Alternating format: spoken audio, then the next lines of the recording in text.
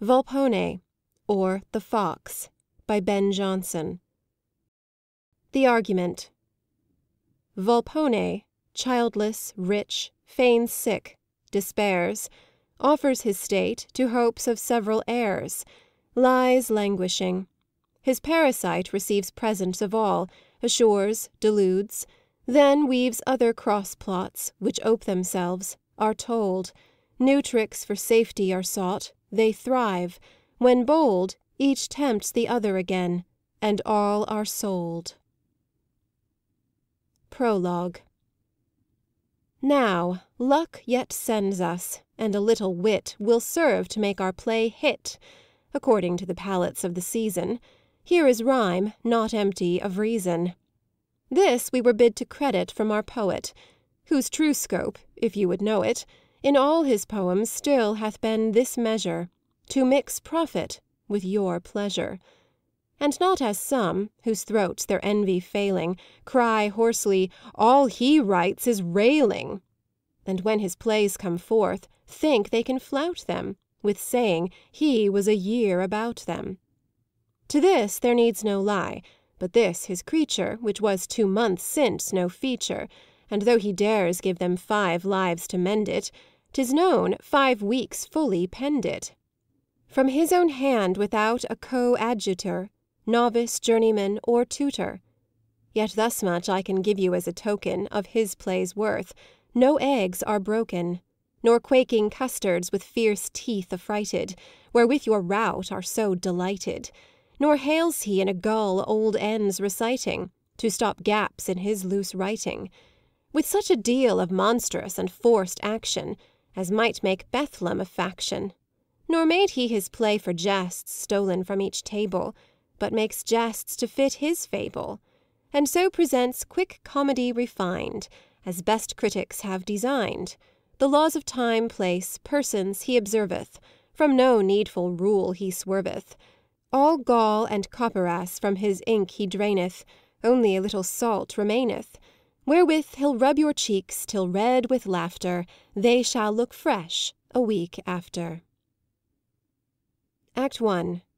Scene I. A room in Volpone's house. Enter Volpone and Mosca.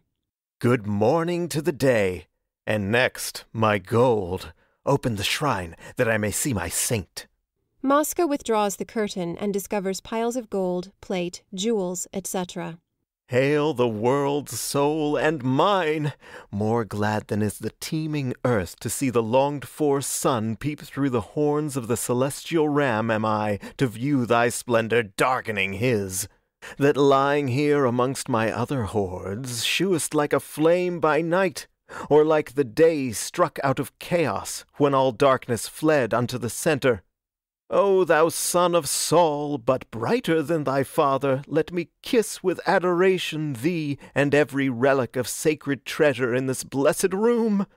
Well did wise poets, by thy glorious name, title that age which they would have the best, thou being the best of things, and far transcending all style of joy in children, parents, friends, or any other waking dream on earth.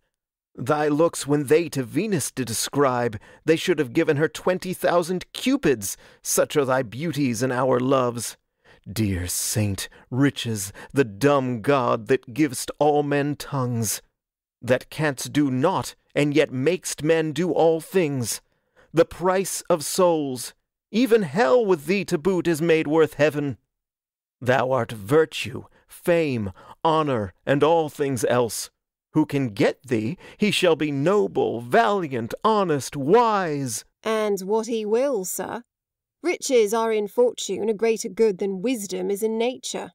True, my beloved Mosca, yet I glory more in the cunning purchase of my wealth than in the glad possession, since I gain no common way. I use no trade, no venture, I wound no earth with plowshares, fat no beasts to feed the shambles, have no mills for iron, oil, corn, or men to grind them into powder. I blow no subtle glass, expose no ships to threatenings of the furrow-faced sea. I turn no moneys in the public bank, nor user private. No, sir, nor devour soft prodigals. You shall have some will swallow a melting air as glibly as your Dutch will pills of butter, and ne'er purge for it. Tear forth the fathers of poor families out of their beds, and coffin them alive in some kind clasping prison, where their bones may be forthcoming, where the flesh is rotten. But your sweet nature doth abhor these courses. You loathe the widows or the orphans' tears should wash your pavements, or their piteous cries ring in your roofs and beat the air for vengeance. Right, Mosca, I do loathe it. And besides, sir, you are not like a thresher that doth stand with a huge flail, watching a heap of corn, and hungry dares not taste the smallest grain, but feeds on mallows and such bitter herbs. Nor like the merchant, who hath filled his vaults with Romagna and rich Candian wines, yet drinks the lees of Lombard's vinegar. You will not lie in straw, whilst moths and worms feed on your sumptuous hangings and soft beds. You know the use of riches, and dare give now from that bright heap to me, your poor observer, or to your dwarf, or your hermaphrodite, your eunuch, or what other household trifle your pleasure allows maintenance. Hold thee, Mosca. Gives him money. Take of my hand. Thou strikest on truth in all, and they are envious term thee parasite. Call forth my dwarf, my eunuch, and my fool, and let them make me sport. Exit Mosca. What should I do but cocker up my genius, and live free to all delights my fortune calls me to? I have no wife, no parent, child, ally to give my substance to, but whom I make must be my heir, and this makes men observe me. This draws new clients daily to my house, women and men of every sex and age, that bring me presents, send me plate, coin, jewels, with hope that when I die, which they expect each greedy minute, it shall then return tenfold upon them, whilst some, covetous above the rest, seek to engross me whole, and counterwork the one unto the other, contend in gifts as they would seem in love. Oh, which I suffer, playing with their hopes, and am content to coin them into profit, to look upon their kindness, and take more, and look on that. Still bearing them in hand, letting the cherry knock against their lips, and draw it by their mouths, and back again. How now? Re-enter Mosca, with Nano, Androgino, and Castrone. Now room for fresh gamesters, who do will you to know, they do bring you neither play nor university show, and therefore do entreat you that whatsoever they rehearse may not fare a whit the worse for the false pace of the verse. If you wonder at this, you will wonder more ere we pass. For know, here is enclosed the soul of Pythagoras, that juggler divine, as hereafter shall follow. Which soul, fast and loose, sir, first came from Apollo, and was breathed into Aethalides, Mercurius his son, where it had the gift to remember all that ever was done. From thence it fled forth, and made quick transmigration, to goldy-locked Euphorbus, who was killed in good fashion at the siege of old Troy by the cuckold of Sparta. Hermotimus was next, I find it in my charts, to whom it did pass, where no sooner it was missing, but with one Pyrrhus of Delos it learned to go a-fishing, and thence did it enter the sophist of Greece. From Pythagore she went into a beautiful piece, hight Aspasia, the meretrix, and the next toss of her was again of a whore. She became a philosopher, Crates the cynic, as itself doth relate it. Since kings, knights, and beggars, knaves, lords, and fools gat it. Besides ox and ass, camel, mule, goat, and brock, in all which it hath spoke, as in the cobbler's cock. But I come not here to discourse of that matter, or his 1, 2, or 3, or his great oath by Quater, his musics, his trigon, his golden thigh, or his telling how elements shift. But I would ask, how of late thou best suffered translation, and shifted thy coat in these days of reformation?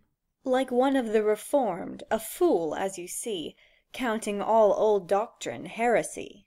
But not on thine own forbid meats hast thou ventured? On fish, when first to Carthusian I entered. Why then thy dogmatical silence hath left thee. Of that an obstreperous lawyer bereft me. Oh, wonderful change when Sir Lawyer forsook thee! For Pythagoras' sake, what body then took thee? A good dull mule. And how? By that means thou wert brought to allow of the eating of beans? Yes. But from the mule, into whom didst thou pass? Into a very strange beast, by some writers called an ass, by others a precise, pure, illuminate brother, of those devour flesh, and sometimes one another, and will drop you forth a libel or a sanctified lie betwixt every spoonful of nativity pie. Now quit thee, for heaven, of that profane nation, and gently report thy next transmigration. To the same that I am. A creature of delight, and what is more than a fool, an hermaphrodite. Now prithee, sweet soul, in all thy variation, which body wouldst thou choose to keep up thy station? Troth, this I am in, even here would I tarry. 'Cause here the delight of each sex thou canst vary? Alas, those pleasures be stale and forsaken. No, 'tis your fool wherewith I am so taken, the only one creature that I can call blessed. For all other forms I have proved most distressed. Spoke true, as thou wert in Pythagoras still. This learned opinion we celebrate will, fellow eunuch, as behooves us, with all our wit and art, to dignify that whereof ourselves are so great and special a part. Now, very, very pretty. Mosca, this was thy invention? If it please my patron, not else. It doth, good Mosca. Then it was, sir. Nano and Castrone sing. Fools, they are the only nation worth men's envy or admiration, free from care or sorrow taking, selves and others merry making. All they speak or do is sterling. Your fool, he is your great man's darling, and your lady's sport and pleasure. Tongue and bauble are his treasure. E'en his faith begetteth laughter, and he speaks truth free from slaughter. He's the grace of every feast, and sometimes the chiefest guest. Hath his trencher and his stool. When wit waits upon the fool, oh, who would not be he? Knocking without. Who's that? Away! Exeunt Nano and Castrone. Look, Mosca. Fool, begone! Exit Androgino. 'Tis Signor Voltore, the advocate. I know him by his knock. Fetch me my gown, my furs and nightcaps. Say my couch is changing, and let him entertain himself a while without i' the gallery. Exit Mosca. Now, my clients begin their visitation. Vulture, kite, raven, and gore-crow, all my birds of prey, that think me turning carcass, now they come. I am not for them yet. Re-enter Mosca, with the gown, etc. How now? The news? A piece of plate, sir. Of what bigness? Huge, massy, and antique, with your name inscribed and arms engraven. Good! And not a fox stretched on the earth, with fine delusive sleights, mocking a gaping crow, huh, Mosca? Sharp, sir. Give me my furs. Puts on his sick dress. Why dost thou laugh so, man? I cannot choose, sir, when I apprehend what thoughts he has without now as he walks, that this might be the last gift he should give, that this would fetch you, if you died to-day and gave him all, what he should be to-morrow. What large return would come of all his ventures, how he should worshipped be and reverenced, ride with his furs and footcloths, waited on by herds of fools and clients, have clear way made for his mule as lettered as himself, be called the great and learned advocate, and then concludes there's naught impossible. Yes, to be learned, Mosca. Oh no, rich implies it. Hood an ass with reverend purple, so you can hide his too ambitious ears, and he shall pass for a cathedral doctor. My caps, good Mosca. Fetch him in. Stay, sir. Your ointment for your eyes. That's true. Dispatch, dispatch! I long to have possession of my new present. That and thousands more I hope to see you lord of. Thanks, kind Mosca. And that when I am lost in blended dust, and hundreds such as I am in succession. Nay, that were too much, Mosca. You shall live still to delude these harpies. Loving Mosca. 'Tis well. My pillow now, and let him enter. Exit Mosca. Now my feigned cough, my physic, and my gout, my apoplexy, palsy, and catarrhs, help with your forced functions this my posture, wherein this 3 year I have milked their hopes. He comes, I hear him. Oh. Re-enter Mosca, introducing Voltore with a piece of plate. You still are what you were, sir. Only you of all the rest he commands his love, and you do wisely to preserve it thus, with early visitation and kind notes of your good meaning to him, which I know cannot but come most grateful. Patron, sir, here Signor Voltore is come. What say you? Sir, Signor Voltore is come this morning to visit you. I thank him. And hath brought a piece of antique plate, bought of St. Mark, with which he here presents you. He is welcome. Pray him to come more often. Yes. What says he? He thanks you and desires you see him often. Mosca. My patron? Bring him near. Where is he? I long to feel his hand. The plate is here, sir. How fare you, sir? I thank you, Signor Voltore. Where is the plate? Mine eyes are bad. Voltore, putting it into his hands. I'm sorry to see you still thus weak. Mosca, aside. That he's not weaker. You are too munificent. No, sir, would to heaven I could as well give health to you as that plate. You give, sir, what you can. I thank you. Your love hath taste in this, and shall not be unanswered. I pray you, see me often. Yes, I shall, sir. Be not far from me. Do you observe that, sir? Hearken unto me still. It will concern you. You are a happy man, sir. Know you're good. I cannot now last long. You are his heir, sir. Am I? I feel me going. I'm sailing to my port. And I am glad I am so near my haven. Alas, kind gentleman. Well, we all must go. But, Mosca, Age will conquer. pray thee, hear me. Am I inscribed his heir for certain? Are you?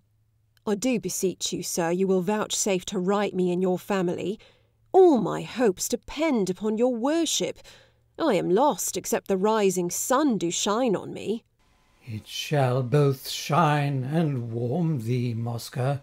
Oh, sir, I am a man that hath not done your love all the worst offices. Here, I wear your keys, see all your coffers and your caskets locked, keep the poor inventory of your jewels, your plate and moneys, am your steward, sir, husband your goods here. But am I sole heir? Without a partner, sir, confirmed this morning. The wax is warm yet, and the ink scarce dry upon the parchment. Happy, happy me!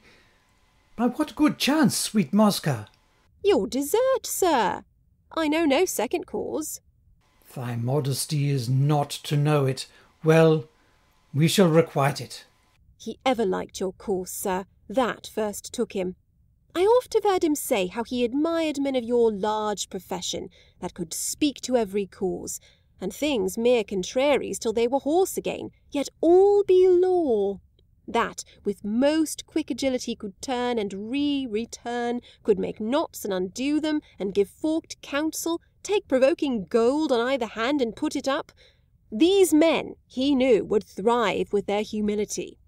and for his part he thought he should be blessed to have his heir of such a suffering spirit, so wise, so grave, of so perplexed a tongue, and loud withal, that would not wag, nor scarce lie still without a fee, when every word your worship but lets fall is a shekin.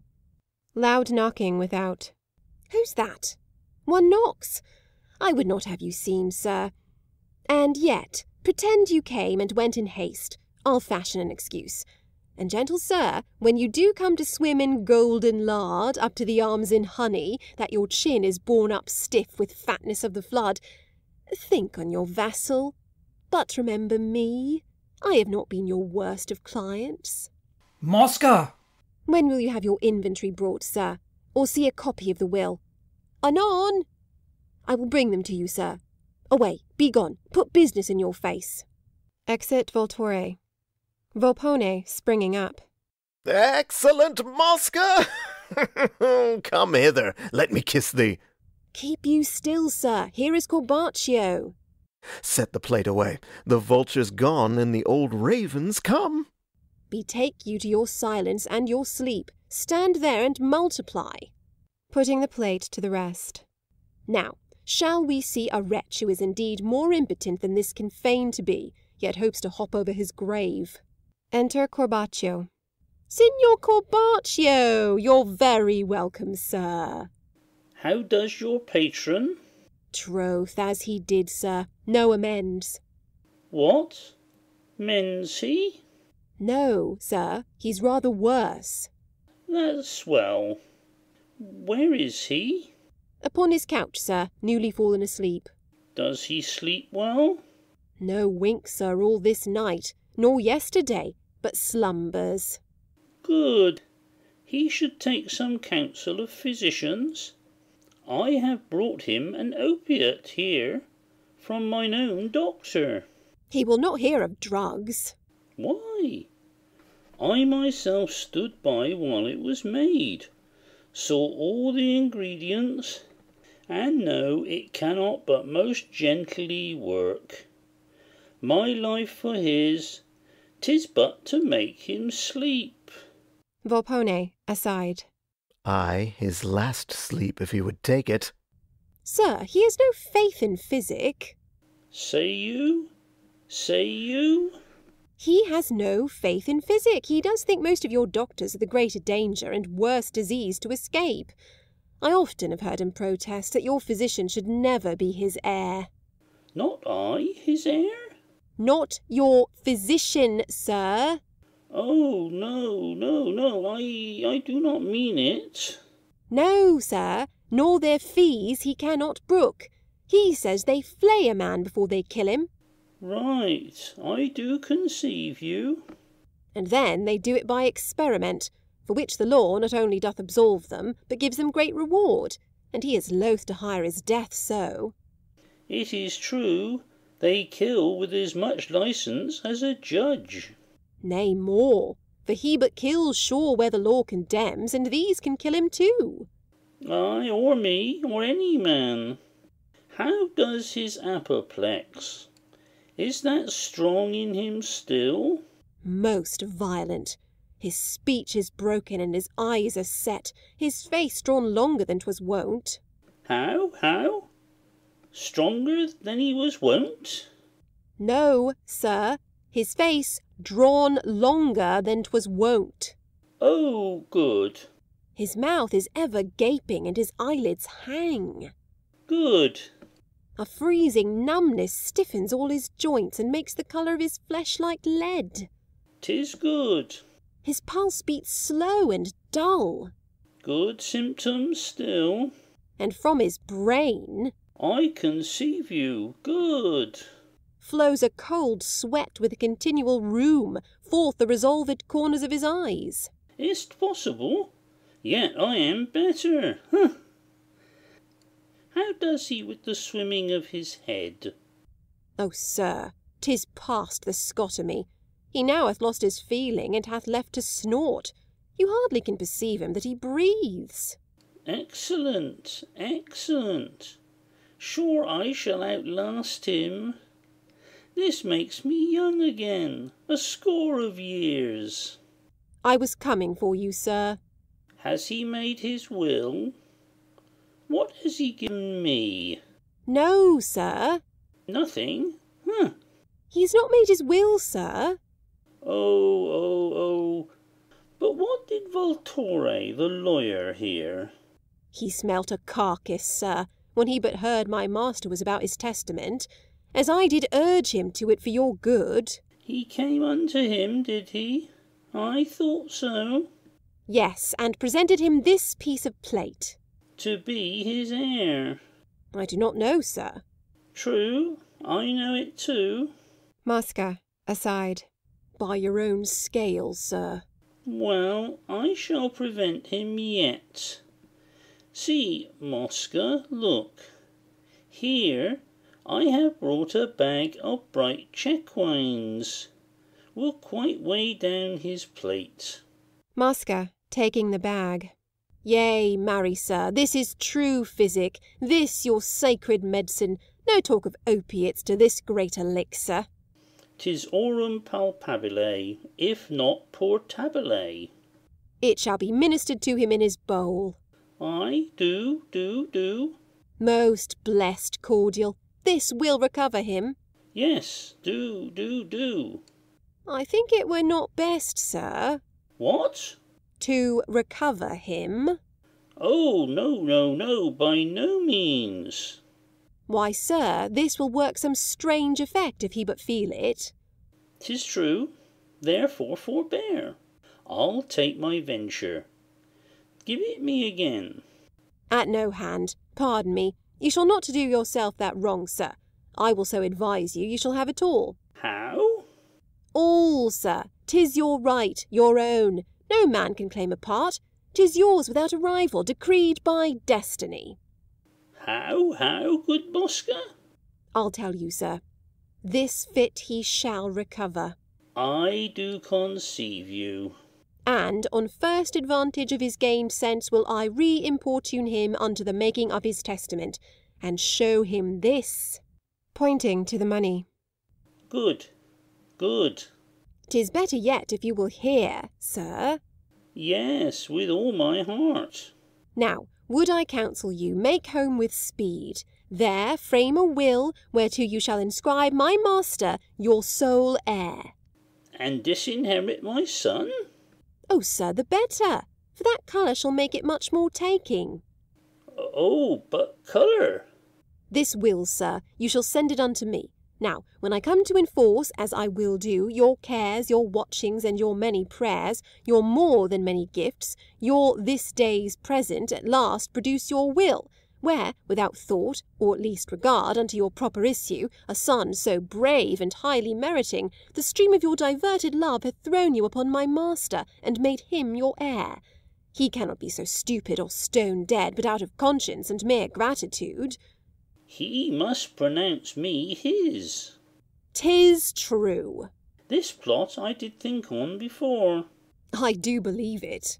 Do you not believe it? Yes, sir. Mine own project? Which, when he hath done, sir. Published me his heir? And you so certain to survive him. Ay. Being so lusty a man. 'Tis true. Yes, sir. I thought on that too. See how he should be the very organ to express my thoughts. You have not only done yourself a good, but multiplied it on my son. 'Tis right, sir. Still, my invention. Lass, sir, heaven knows it hath been all my study, all my care, I e'en go grey withal, how to work things. I do conceive, sweet Mosca. You are he for whom I labour here. Ay, do. I'll straight about it. Going. Rook go with you, raven. I know thee honest. Mosca, aside. You do lie, sir. And?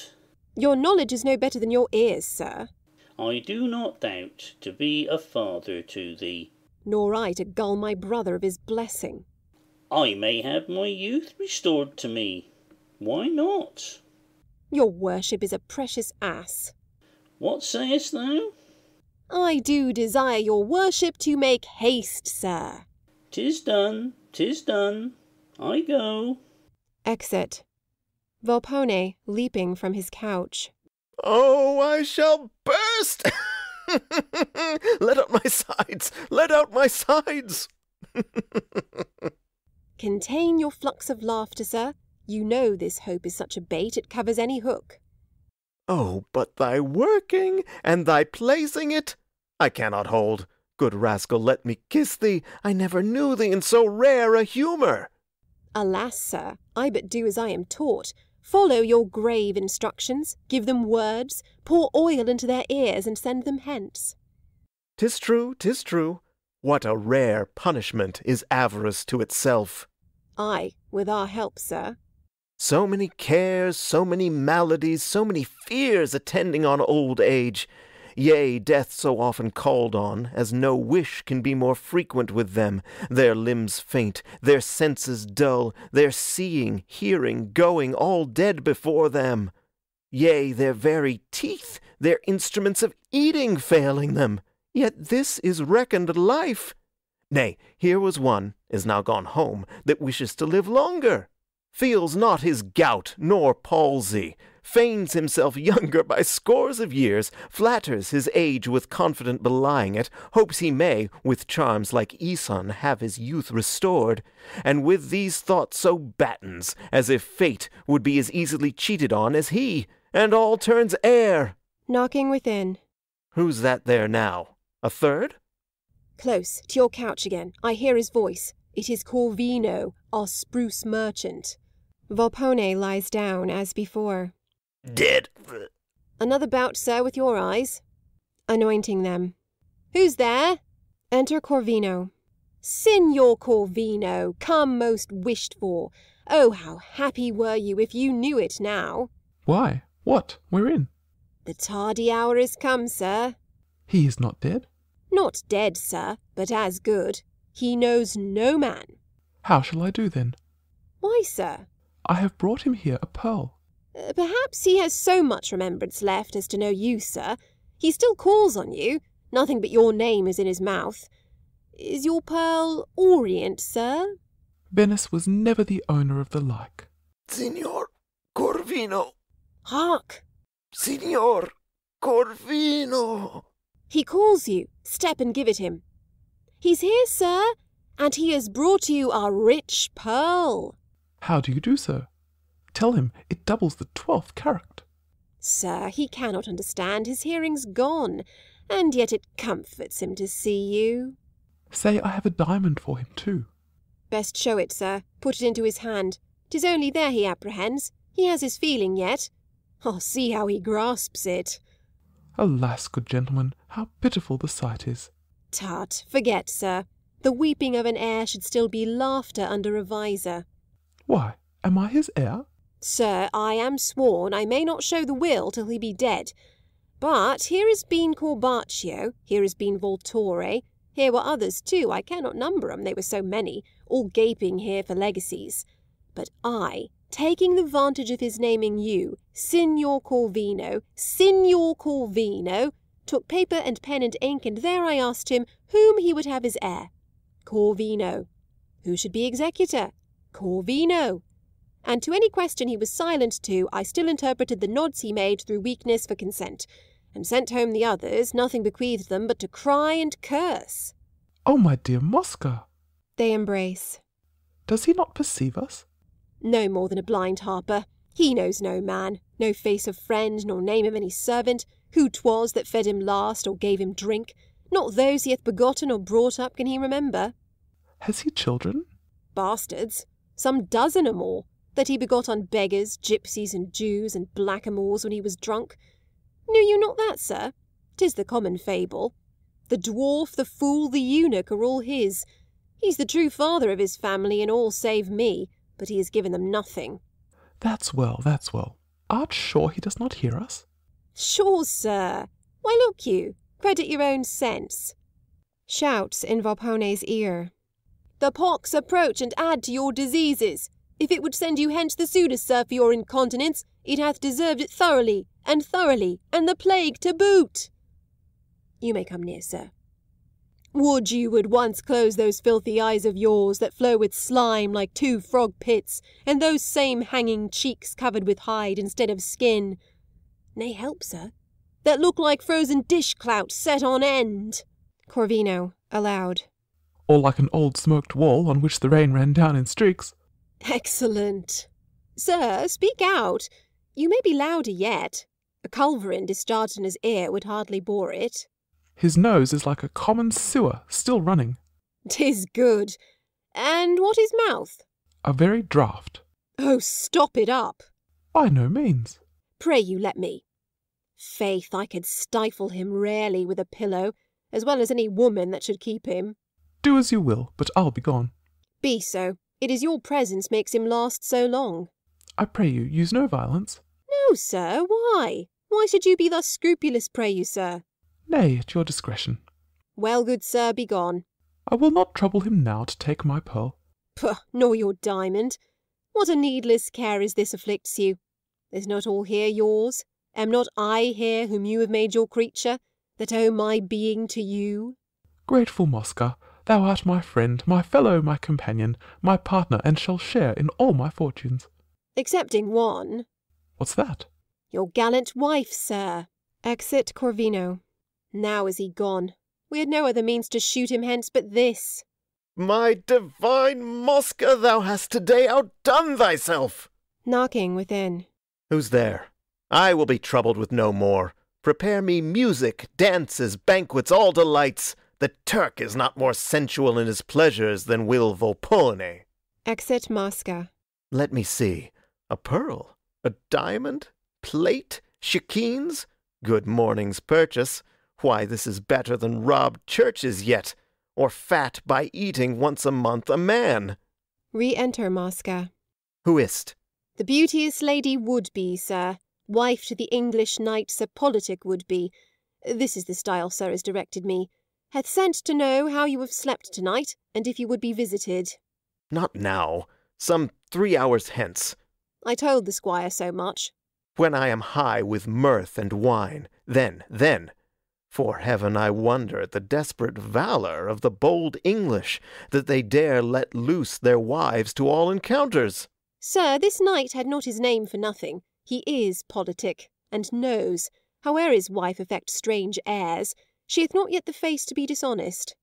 But had she Signor Corvino's wife's face— Has she so rare a face? Oh, sir, the wonder, the blazing star of Italy, a wench of the first year, a beauty ripe as harvest, whose skin is whiter than a swan all over, than silver, snow, or lilies. A soft lip would tempt you to eternity of kissing, and flesh that melteth in the touch to blood. Bright as your gold, and lovely as your gold. Why had I not known this before? Alas, sir, myself but yesterday discovered it. How might I see her? Oh, not possible. She's kept as warily as your gold. Never does come abroad, never takes air, but at a window. All her looks are sweet, as the first grapes or cherries, and are watched as near as they are. I must see her. Sir, there is a guard of spies 10 thick upon her, all his whole household, each of which is set upon his fellow, and have all their charge when he goes out, when he comes in, examined. I will go see her, though but at her window. In some disguise, then. That is true. I must maintain mine own shape still the same. We'll think. Exeunt. End of Act 1. Act 2. Scene 1. St. Mark's Place, a retired corner before Corvino's house. Enter Sir Politic Woodby and Peregrine. Sir, to a wise man, all the world's his soil. It is not Italy, nor France, nor Europe that must bound me if my fates call me forth. Yet, I protest, it is no salt desire of seeing countries, shifting a religion, nor any dissatisfaction to the state where I was bred, and unto which I owe my dearest plots, hath brought me out, much less that idle, antique, stale, grey-headed project of knowing men's minds and manners with Ulysses, but a peculiar humour of my wife's, laid for this height of Venice, to observe, to quote, to learn the language, and so forth. I hope you travel, sir, with license? Yes.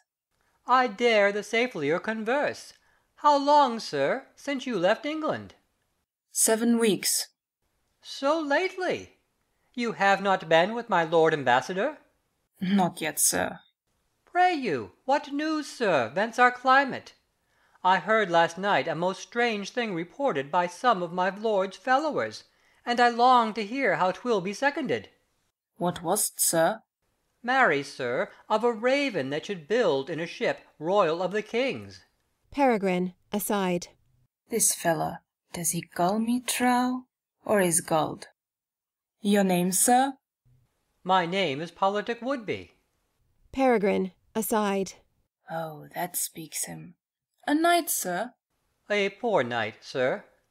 Your lady lies here in Venice for intelligence of tires and fashions and behaviour among the courtesans? The fine lady would be? Yes, sir. The spider and the bee oft times suck from one flower. Good Sir Politic, I cry you mercy. I have heard much of you. 'Tis true, sir, of your raven. On your knowledge? Yes, and your lion's whelping in the tower. Another whelp? Another, sir. Now, heaven! What prodigies be these? The fires at Berwick, and the new star, these things concurring strange and full of omen. Saw you those meteors? I did, sir. Fearful! Pray you, sir, confirm me, were there 3 porpoises seen above the bridge as they give out? 6, and a sturgeon, sir. I am astonished. Nay, sir, be not so. I'll tell you a greater prodigy than these. What should these things portend? The very day, let me be sure, that I put forth from London, there was a whale discovered in the river, as high as Woolwich, that had waited there, few know how many months, for the subversion of the Stowed fleet. Is't possible? Believe it. 'Twas either sent from Spain or the Archduke's. Spinola's whale, upon my life, my credit. Will they not leave these projects? Worthy sir, some other news? Faith, Stone the Fool is dead, and they do lack a tavern fool extremely. Is Mass Stone dead? He's dead, sir. Why, I hope you thought him not immortal. Aside. Oh, this knight, were he well known, would be a precious thing to fit our English stage. He that should write but such a fella should be thought to feign extremely, if not maliciously. Stone dead? Dead. Lord, how deeply, sir, you apprehended. He was no kinsman to you? That I know of. Well, that same fellow was an unknown fool. And yet you knew him, it seems. I did so. Sir, I knew him one of the most dangerous heads living within the state, and so I held him. Indeed, sir? While he lived in action.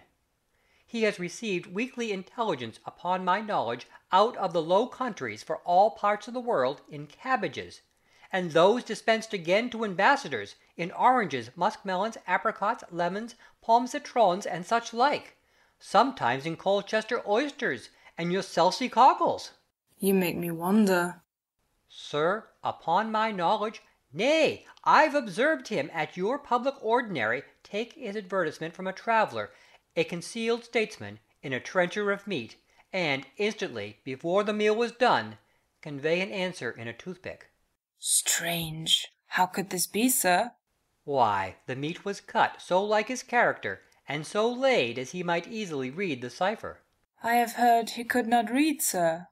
So 'twas given out, in policy, by those that did employ him. But he could read, and had your languages, and toot as sound a noodle. I have heard, sir, that your baboons were spies, and that they were a kind of subtle nation near to China. Aye, your Mamelucci. Faith, they had their hand in a French plot or two, but they were so extremely given to women, as they made discovery of all. Yet I had my advices here, on Wednesday last. From one of their own coat they were returned, made their relations as the fashion is, and now stand fair for fresh employment. Hot. Aside. This Sir Paul will be ignorant of nothing. It seems, sir, you know all. Not all, sir, but I have some general notions. I do love to note and to observe. Though I live out free from the active torrent, yet I'd mark the currents and the passages of things for my own private use, and know the ebbs and flows of state. Believe it, sir, I hold myself in no small tie unto my fortunes for casting me thus luckily upon you, whose knowledge, if your bounty equal it, may do me great assistance in instruction for my behaviour and my bearing, which is yet so rude and raw. Why came you forth empty of rules for travel? Faith, I had some common ones from out that vulgar grammar, which he that cried Italian to me taught me. Why, this it is that spoils all our brave bloods, trusting our hopeful gentry unto pedants, fellows of outside, and mere bark. You seem to be a gentleman of ingenuous race. I not profess it, but my fate hath been to be where I have been consulted with, in this high kind, touching some great men's sons, persons of blood and honour. Enter Mosca and Nonno disguised, followed by persons with materials for erecting a stage. Who be these, sir? Under that window, that must be. The same. Fellows, to mount a bank, did your instructor in the dear tongues never discourse to you of the Italian mountebanks? Yes, sir. Why, here shall you see one. They are quacksalvers, fellows that live by venting oils and drugs. Was that the character he gave you of them? As I remember. Pity his ignorance. They are the only knowing men of Europe, great general scholars, excellent physicians, most admired statesmen, professed favourites, and cabinet counsellors to the greatest princes, the only languaged men in all the world. And, I have heard, they are most lewd impostors, made of all terms and shreds, no less beliers of great men's favours than their own vile medicines, which they will utter upon monstrous oaths, selling that drug for twopence ere they part, which they have valued at 12 crowns before. Sir, calumnies are answered best with silence. Yourself shall judge. Who is it mounts, my friend? Scotto of Mantua, sir. Isn't he? Nay, then, I'll proudly promise, sir, you shall behold another man that has been fantasized to you. I wonder yet that he should mount his bank here in this nook, that has been wont to appear in face of the piazza. Here he comes. Enter Volpone, disguised as a mountebank doctor, and followed by a crowd of people. Volpone to Nonno. Mount Zany. Follow. See how the people follow him? He's a man may write 10,000 crowns in bank here. Note. Volpone mounts the stage. Mark but his gesture. I do use to observe the state he keeps in getting up. 'Tis worth it, sir. Most noble gentlemen, and my worthy patrons! It may seem strange that I, your Scotto Mantuano, who was ever wont to fix my bank in the face of the public piazza, near the shelter of the portico to the Procuratia, should now, after 8 months' absence from this illustrious city of Venice, humbly retire myself into an obscure nook of the piazza. Did I not now object the same? Peace, sir. Let me tell you, I am not, as your Lombard proverb saith, cold on my feet, or content to part with my commodities at a cheaper rate than I accustomed. Look not for it. Nor that the calumnious reports of that impudent detractor and shame to our profession, Alessandro Buttone, I mean, who gave out in public I was condemned as sforzato to the galleys for poisoning the Cardinal Bembo's cook, hath at all attached, much less dejected me. No, worthy gentlemen, to tell you true, I cannot endure to see the rabble of these ground charlatani, that spread their cloaks on the pavement as if they meant to do feats of activity, and then come in lamely with their mouldy tales out of Boccaccio, like stale Tabarine the fabulous. some of them discoursing their travels, and of their tedious captivity in the Turks' galleys, when, indeed, were the truth known, they were the Christians' galleys, where very temperately they eat bread and drunk water, as a wholesome penance enjoined them by their confessors for base pilferys. Note but his bearing and contempt of these.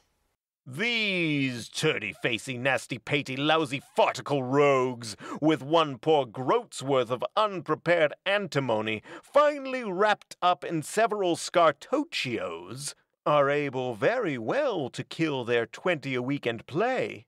Yet these meagre, starved spirits, who have half stopped the organs of their minds with earthy opulations, want not their favourers among your shrivelled salad-eating artisans, who are overjoyed that they may have their half-purth of physic, though it purge them into another world, it makes no matter.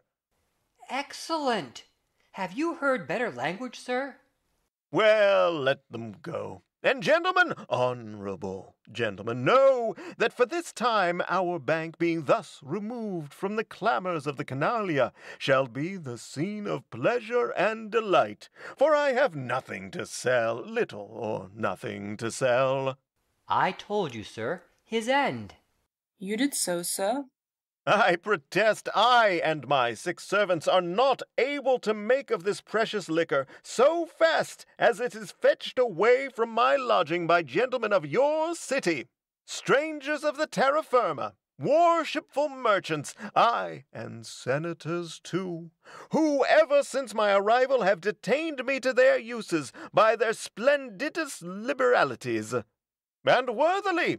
For what avails your rich man to have his magazine stuffed with muscadelli, or of the purest grape, when his physicians prescribe him on pain of death to drink nothing but water concocted with aniseeds?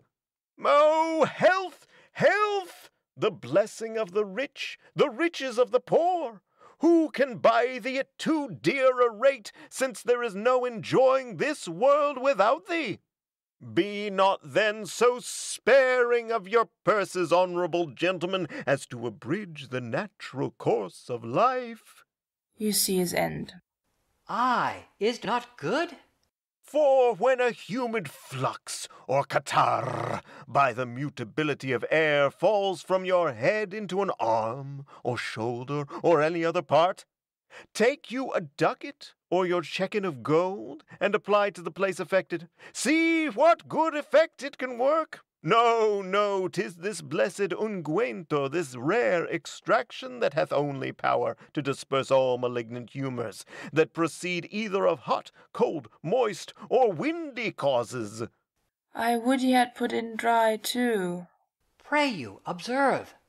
To fortify the most indigest and crude stomach, aye, were it of one that through extreme weakness vomited blood, applying only a warm napkin to the place, after the unction and fricace, for the vertigine in the head, putting but a drop into your nostrils, likewise behind the ears. A most sovereign and approved remedy. The mal caducho, cramps, convulsions, paralyses, epilepsies, tremor cordia, retired nerves, ill vapors of the spleen, stopping of the liver, the stone, the strangury, hernia ventosa, illacipatio, stops a dysenteria immediately, easeth the torsion of the small guts, and cures melancholia hypochondriaca, being taken and applied according to my printed receipt. Pointing to his bill and his vial.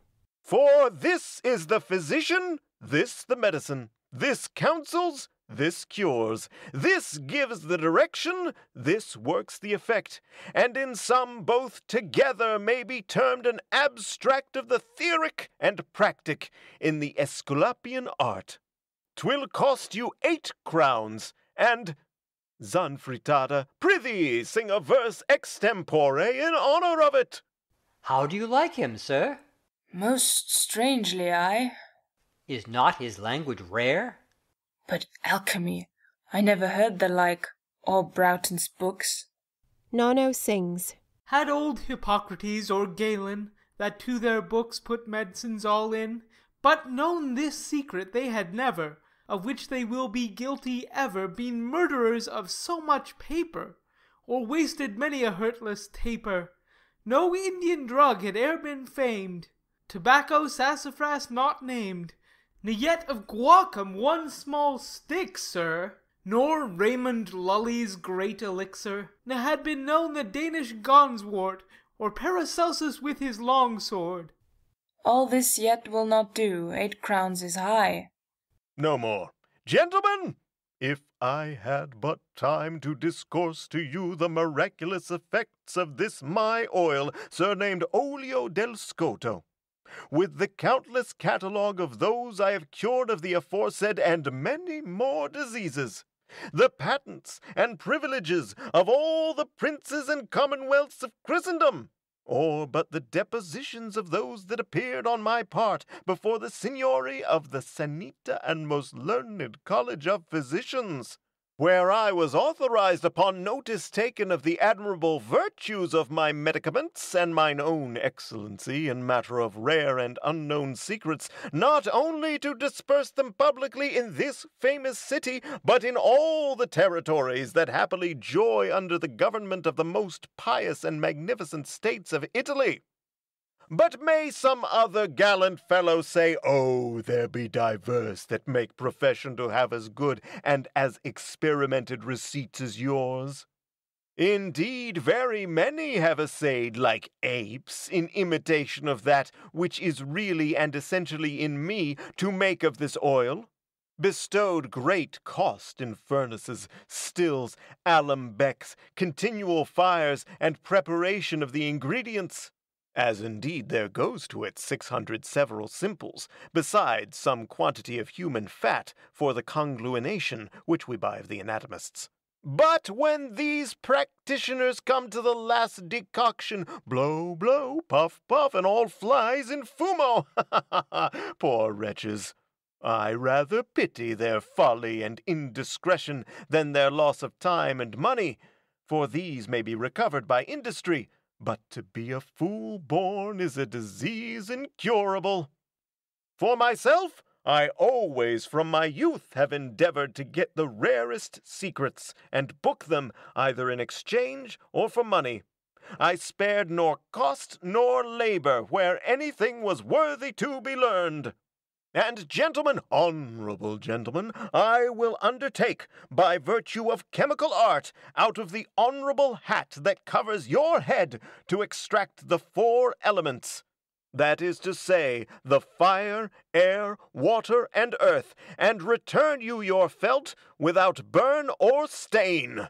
For, whilst others have been at the Baloo, I have been at my book, and am now past the craggy paths of study, and come to the flowery plains of honor and reputation. I do assure you, sir, that is his aim. But to our price. And that withal, Sir Paul. You all know, honorable gentlemen, I never valued this ampulla or vial at less than 8 crowns, but for this time I am content to be deprived of it for 6. 6 crowns is the price, and less in courtesy I know you cannot offer me. Take it, or leave it, howsoever both it and I am at your service. I ask you not as the value of the thing, for then I should demand of you 1,000 crowns, so the Cardinals Montalto Pernese, the great Duke of Tuscany, my gossip, with divers other princes have given me, but I despise money. Only to show my affection to you, honorable gentlemen, and your illustrious state here, I have neglected the messages of these princes, mine own offices, framed my journey hither only to present you with the fruits of my travels. Tune your voices once more to the touch of your instruments, and give the honorable assembly some delightful recreation. What monstrous and most painful circumstances here, to get some 3 or 4 gazettes, some 3d in the whole, for that 'twill come to. Nono sings. You that would last long list to my song, make no more coil, but buy of this oil. Would you be ever fair and young, stout of teeth and strong of tongue, tart of palate, quick of ear, sharp of sight, of nostril clear, moist of hand and light of foot, or I will come nearer to it, would you live free from all diseases, do the act your mistress pleases, yet fright all aches from your bones, here's a medicine for the nones.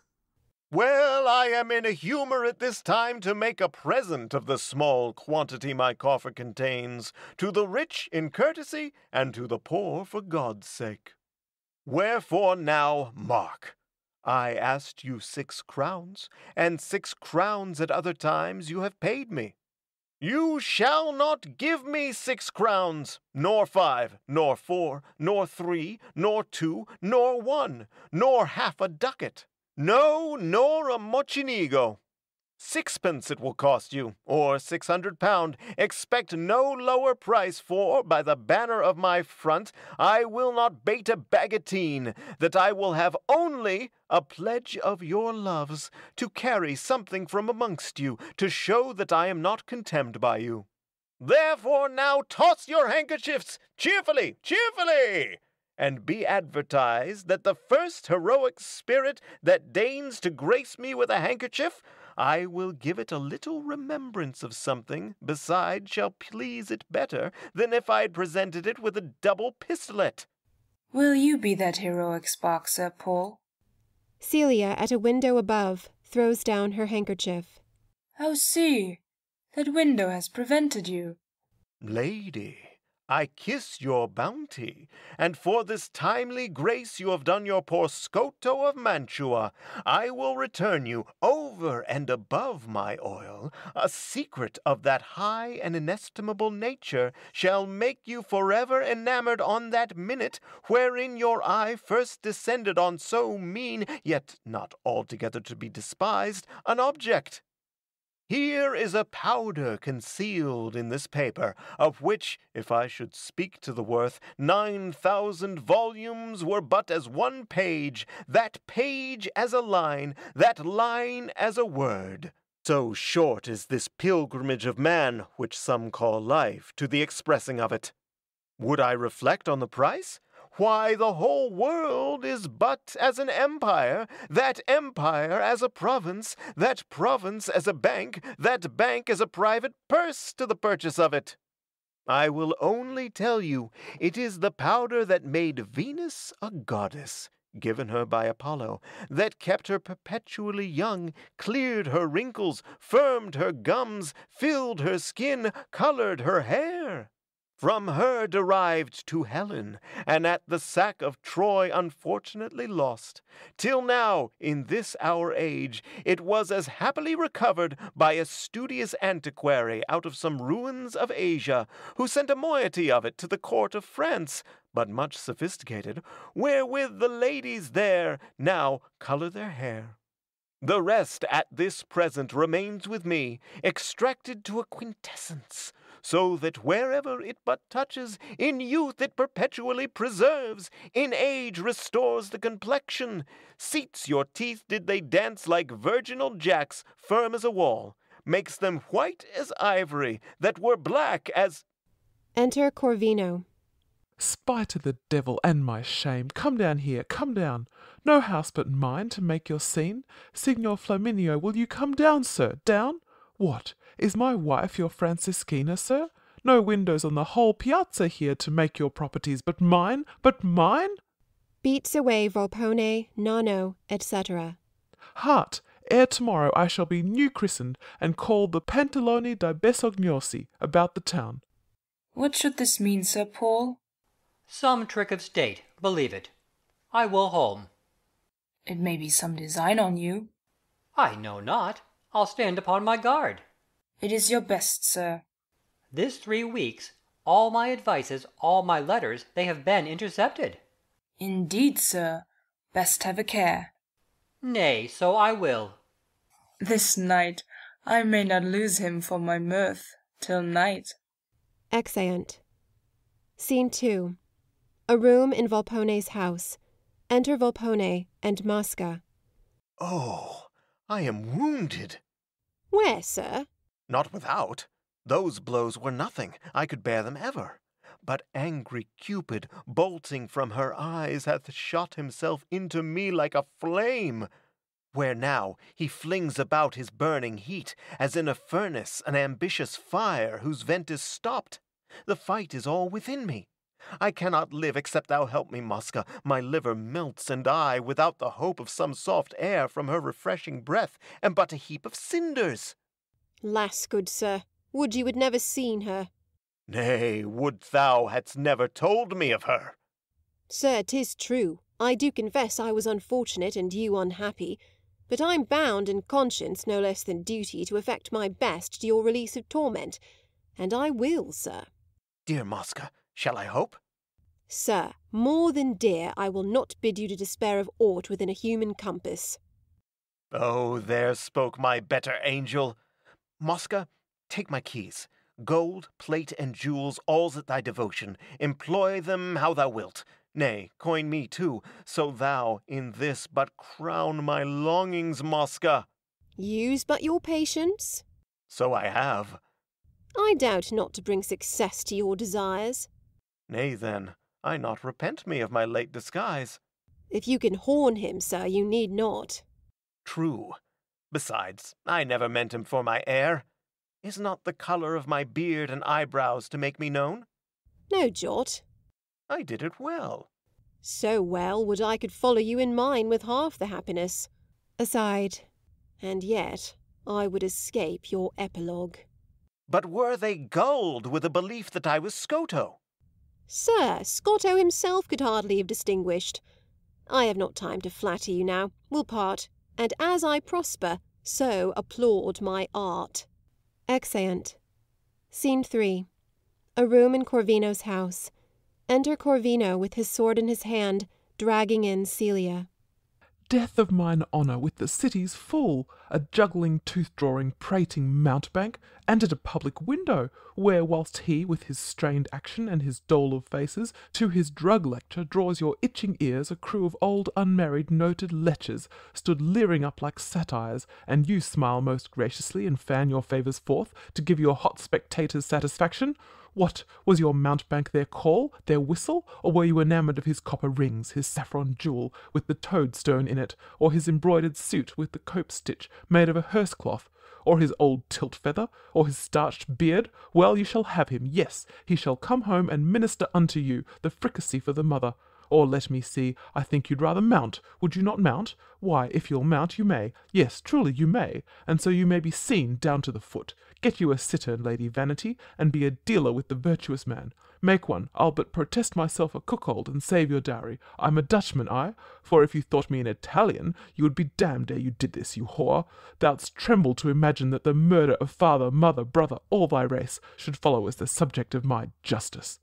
Good sir, have patience. What?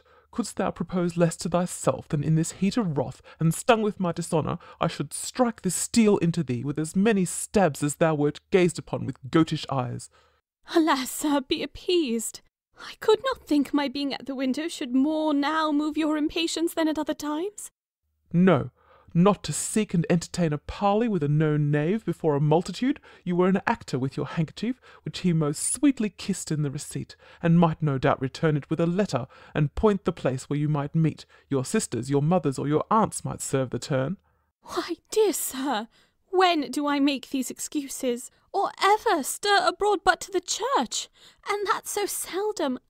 Well, it shall be less, and thy restraint before was liberty to what I now decree, and therefore mark me. First I will have this bawdy light dammed up, and till it be done, some 2 or 3 yards off, I'll chalk a line, o'er which if thou but chance to set thy desperate foot, more hell, more horror, more wild remorseless rage shall seize on thee than on a conjurer that had heedless left his circle's safety ere his devil was laid. Then here's a lock which I will hang upon thee, and now I think on't, I will keep thee backwards. Thy lodging shall be backwards, thy walks backwards, thy prospect all be backwards, and no pleasure that thou shalt know but backwards. Nay, since you force my honest nature, know it is your own, being too open makes me use you thus. Since you will not contain your subtle nostrils in a sweet room, but they must snuff the air of rank and sweaty passengers. Knocking within. One knocks. Away, and be not seen, pain of thy life. nor look toward the window. If thou dost, nay, stay, hear this. Let me not prosper, whore, but I will make thee an anatomy, dissect thee mine own self, and read a lecture upon thee to the city, and in public. Away! Exit Celia. Enter servant. Who's there? 'Tis Signor Mosca, sir. Let him come in. Exit servant. His master's dead. There's yet some good to help the bad. Enter Mosca. My Mosca, welcome. I guess your news. I fear you cannot, sir. Is it not his death? Rather the contrary. Not his recovery? Yes, sir. I am cursed. I am bewitched. My crosses meet to vex me. How? How? Why, sir, with Scotto's oil. Corbaccio and Voltore brought of it, whilst I was busy in an inner room. Death! That damned mountebank! But for the law now, I could kill the rascal. It cannot be. His oil should have that virtue. Have not I known him a common rogue, come fiddling into the osteria with a tumbling whore, and when he has done all his forced tricks, been glad of a poor spoonful of dead wine with flies in it? It cannot be. All his ingredients are a sheep's gall, a roasted bitch's marrow, some few sod earwigs, pounded caterpillars, a little capon's grease, and fasting spittle. I know them to a dram. I know not, sir, but some on't there they poured into his ears, some in his nostrils, and recovered him, applying but the fricassee. Pox on that fricassee. And since, to seem the more officious and flattering of his health there, they have had, at extreme fees, the College of Physicians consulting on him, how they might restore him, where one would have a cataplasm of spices, another a flayed ape clapped to his breast, a third would have it a dog, a fourth an oil with wildcat skins. At last they all resolved that to preserve him was no other means, but some young woman must be straight sought out, lusty and full of juice, to sleep by him. And to this service, most unhappily and most unwillingly am I now employed, which here I thought to pre-acquaint you with. For your advice, since it concerns you most, because I would not do that thing might cross your ends, on whom I have my whole dependence, sir. Yet if I do it not, they may delate my slackness to my patron, work me out of his opinion, and there all your hopes, ventures, or whatsoever are all frustrate. I do but tell you, sir. Besides, they are all now striving who shall first present him. And therefore I could entreat you, briefly conclude somewhat, prevent them if you can. Death to my hopes! This is my villainous fortune. Best to hire some common courtesan. Ay, I thought on that, sir. But they are all so subtle, full of art, and age again doting and flexible, so as, I cannot tell, we may perchance light on a queen may cheat us all. 'Tis true. No, it must be one that has no tricks, sir, some simple thing, a creature made unto it, some wench you may command. Have you no kinswoman? Odd so. Think, sir. One of the doctors offered there his daughter. How? Yes, Signor Lupo, the physician. His daughter? And a virgin, sir. Why? Alas, he knows the state of his body, what it is, that naught can warm his blood, sir, but a fever, nor any incantation raise his spirit. A long forgetfulness hath seized that part. Besides, sir, who shall know it? Some one or two? I prithee give me leave. Walks aside. If any man but I had had this luck, the thing in itself I know is nothing, wherefore should not I as well command my blood and my affections as this dull doctor? In the point of honour, the cases are all one of wife and daughter. Mosca, aside. I hear him coming. She shall do it, 'tis done, slight. If this doctor who is not engaged, unless it be for his counsel, which is nothing, offer his daughter, what should I that am so deeply in? I will prevent him, wretch, covetous wretch. Mosca, I have determined. How, sir? We'll make all sure. The party you wot of shall be mine own wife, Mosca. Sir, the thing but that I would not seem to counsel you, I should have motioned to you at the first. And make your count you have cut all their throats. Why, 'tis directly taking a possession, and in his next fit we may let him go.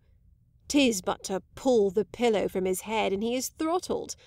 It had been done before, but for your scrupulous doubts. Ay, a plague on it. My conscience fools my wit. Well, I'll be brief. and so be thou, lest they should be before us.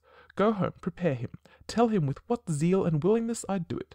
Swear it was on the first hearing, as thou mayest do truly, mine own free motion. Sir, I warrant you, I'll so possess him with it that the rest of his starved clients shall be banished all, and only you received. But come not, sir, until I send, for I have something else to ripen for your good. You must not know it. But do not forget to send now. Fear not. Exit. Where are you, wife? My Celia? Wife? Re-enter Celia. What, blubbering? Come, dry those tears. I think thou thought'st me in earnest. Ha! By this light I talked so but to try thee. Methinks the lightness of the occasion should have confirmed thee. Come, I am not jealous. No. Faith, I am not, I, nor ever was. It is a poor unprofitable humour. Do not I know if women have a will, they'll do all 'gainst all the watchers of the world, and that the fiercest spies are tamed with gold. Tut, I am confident in thee, thou shalt see it. And see, I'll give thee cause, too, to believe it. Come, kiss me. Go and make thee ready straight, in all thy best attire, thy choicest jewels, put them all on, and with them thy best looks. We are invited to a solemn feast at old Volpone's, where it shall appear how far I am free from jealousy or fear. Exeunt. End of Act 2. Act 3, Scene 1. A street. Enter Mosca. I fear I shall begin to grow in love with my dear self, and my most prosperous parts, they do so spring and burgeon. I can feel a whimsy in my blood. I know not how, success hath made me wanton. I could skip out of my skin now like a subtle snake. I am so limber. Oh, your parasite is a most precious thing, dropped from above, not bred mongst clods and clodpoles here on earth. I muse the mystery was not made a science, it is so liberally professed. Almost all the wise world is little else in nature but parasites, or sub-parasites. And yet, I mean not those that have your bare town art, to know who's fit to feed them, have no house, no family, no care, and therefore mould tales for men's ears to bait that sense, or get kitchen invention, and some stale receipts to please the belly and the groin, nor those with their court dog tricks that can fawn and fleer, make their revenue out of legs and faces, echo, my lord, and lick away a moth. But your fine, elegant rascal, that can rise and stoop almost together like an arrow, shoot through the air as nimbly as a star, turn short as doth a swallow, and be here and there and here and yonder all at once, present to any humour, all occasion, and change a visor swifter than a thought. This is the creature had the art born with him, toils not to learn it, but doth practise it out of most excellent nature. And such sparks are the true parasites, others but their zanies. Enter Benario. Who's this? Benario, old Corbaccio's son, the person I was bound to seek.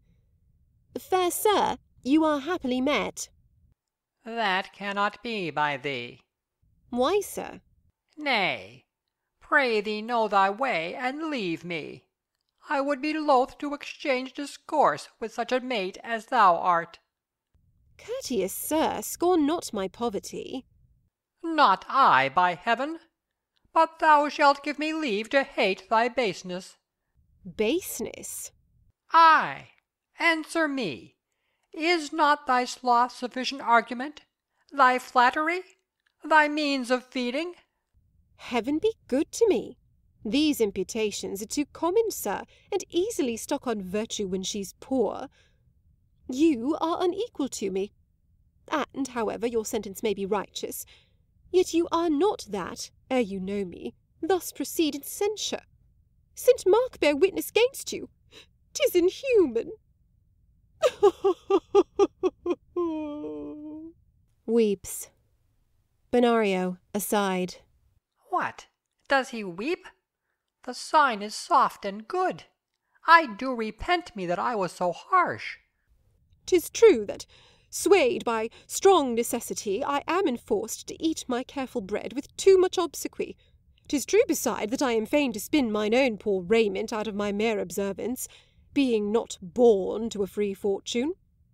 But that I have done base offices in rending friends asunder, dividing families, betraying counsels, whispering false lies, or mining men with praises, trained their credulity with perjuries, corrupted chastity, or am in love with mine own tender ease, but would rather not prove the most rugged and laborious course that might redeem my present estimation, let me here perish in all hope of goodness. Benario, aside. This cannot be a personated passion. I was to blame, so to mistake thy nature. Prithee, forgive me, and speak out thy business. Sir, it concerns you. And though I may seem at first to make a main offence in manners, and in my gratitude unto my master, yet for the pure love which I bear all right and hatred of the wrong, I must reveal it. This very hour your father is in purpose to disinherit you. How? And thrust you forth as a mere stranger to his blood. 'Tis true, sir. The work no way engageth me, but as I claim an interest in the general state of goodness and true virtue, which I hear abound in you, and for which mere respect without a second aim, sir, I have done it. This tale has lost thee much of the late trust thou hast with me. It is impossible. I know not how to lend it any thought. My father should be so unnatural. It is a confidence that well becomes your piety, and formed, no doubt, it is from your own simple innocence, which makes your wrong more monstrous and abhorred. But, sir, I now will tell you more. This very minute it is, or will be doing. And if you shall but be pleased to go with me, I'll bring you, I dare not say where you shall see, but where your ear shall be witness of the deed. Hear yourself written bastard, and professed the commonest issue of the earth. I am amazed. Sir, if I do it not, draw your just sword, and score your vengeance on my front and face. Mark me your villain. You have too much wrong, and I do suffer for you, sir. My heart weeps blood in anguish. Lead, I follow thee. Exeunt. Scene 2. A room in Volpone's house. Enter Volpone. Mosca stays long, methinks. Bring forth your sports, and help to make the wretched time more sweet. Enter Nano, Androgino, and Castrone. Dwarf, fool, and eunuch. Well met, here we be.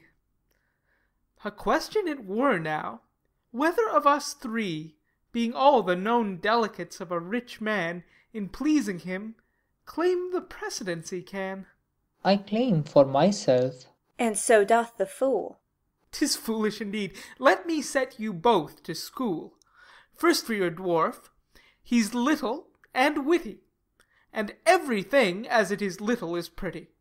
Else why do men say to a creature of my shape, so soon as they see him, it's a pretty little ape? And why a pretty ape, but for pleasing imitation of greater men's actions in a ridiculous fashion? Beside, this feat body of mine doth not crave half the meat, drink, and cloth one of your bulks will have. Admit your fool's face must be the mother of laughter, yet for his brain it must always come after. And though that do feed him, 'tis a pitiful case his body is beholding to such a bad face. Knocking within. Who's there? My couch. Away! Look! Nano, see! Exeunt Androgino and Castrone. Give me my caps first.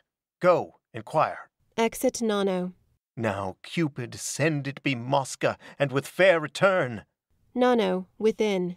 It is the beauteous madam. Would be? Is it? The same.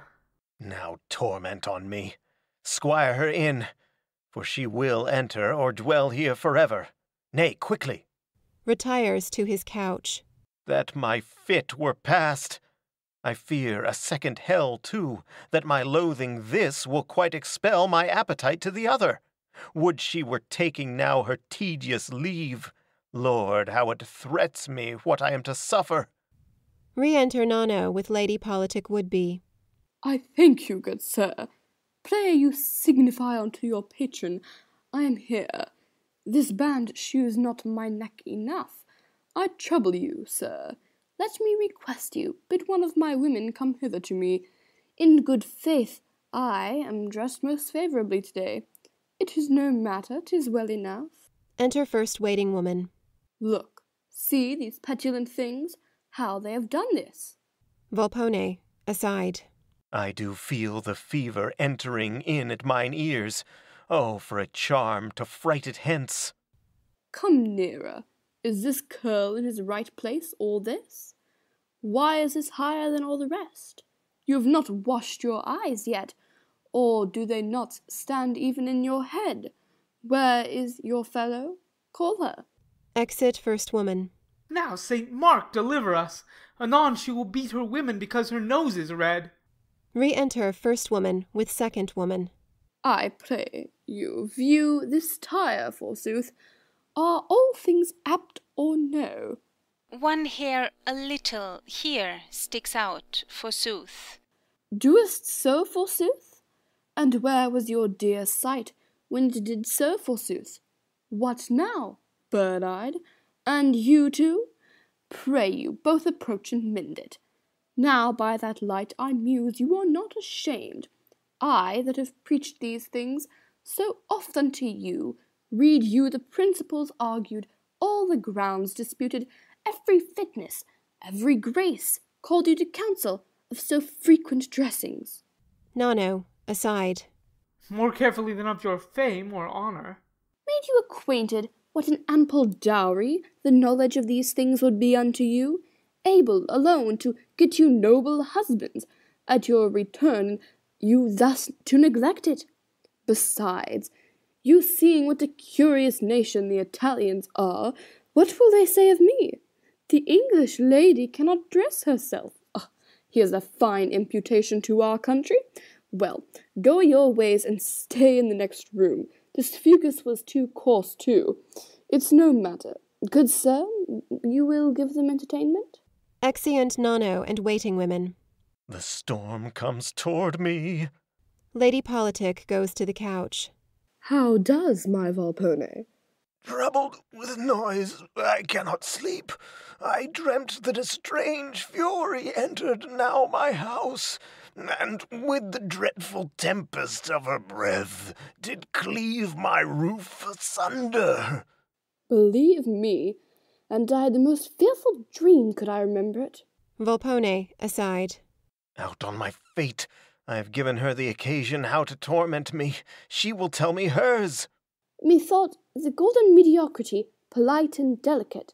Oh, if you do love me, no more. I sweat and suffer at the mention of any dream. Feel how I tremble yet. Alas, good soul, the passion of the heart. Seed pearl were good now, boiled with syrup of apples, tincture of gold and coral, citron pills, your ill-campaigned root, microbelanes. Volpone, aside. Oh me, I have ta'en a grasshopper by the wing. Burnt silk and amber, you have muscadel good in the house. You will not drink and part? No fear of that. I doubt we shall not get some English saffron.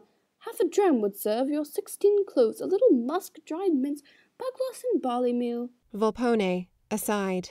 She's in again. Before I feigned diseases, now I have one. And these applied with the right scarlet cloth. Volpone, aside. Another flood of words, a very torrent. Shall I, sir, make you a poultice?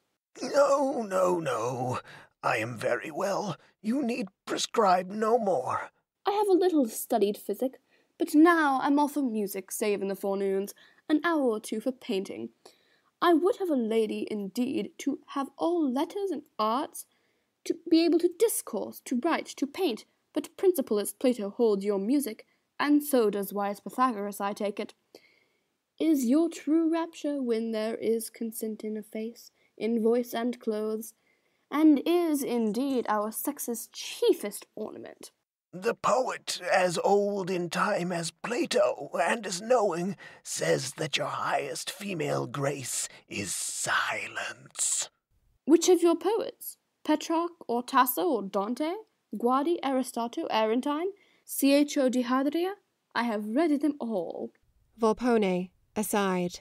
Is everything a cause to my destruction? I think I have 2 or 3 of them about me. Volpone, aside. The sun, the sea will sooner both stand still than her eternal tongue. Nothing can scape it. Here's Pastor Fido. Volpone, aside. Profess obstinate silence. That's now my safest.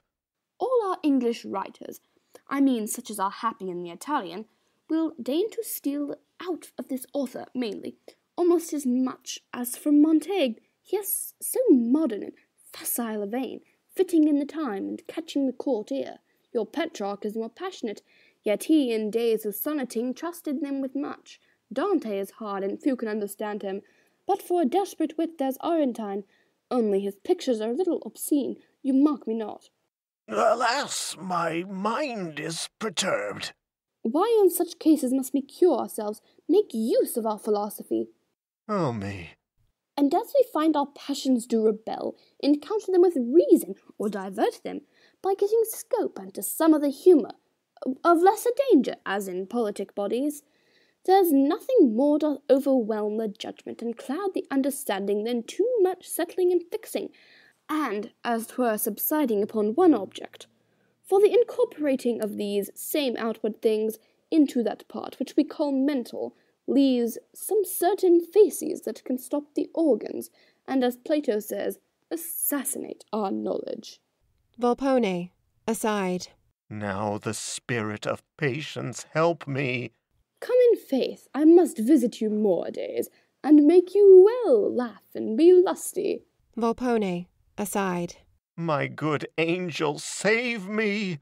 There was but one sole man in all the world with whom I e'er could sympathize, and he would lie you often 3-4 hours together to hear me speak, and be sometimes so rapt, as he would answer me quite from the purpose, like you, and you were like him, just. I'll discourse, and it be only, sir, to bring you asleep. How did we spend our time in love together for some 6 years? Oh, oh, oh, oh, oh, oh! For we were Continine brought up. Some power, some fate, some fortune rescue me! Enter Mosca. God save you, madam. Good sir. Mosca? Welcome! Welcome to my redemption. Why, sir? Oh, rid me of this my torture quickly there, my madam with the everlasting voice. The bells in time of pestilence ne'er made like noise, or were in that perpetual motion. The cockpit comes not near it. All my house but now steamed like a bath with her thick breath. A lawyer could not have been heard, nor scarce another woman such a hail of words she has let fall. For hell's sake, rid her hence. Has she presented?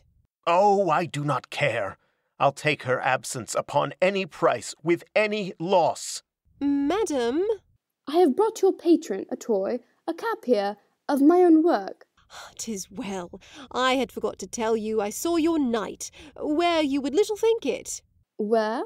Marry, where, yet, if you make haste, you may apprehend, rowing upon the water in a gondola with the most cunning courtesan of Venice.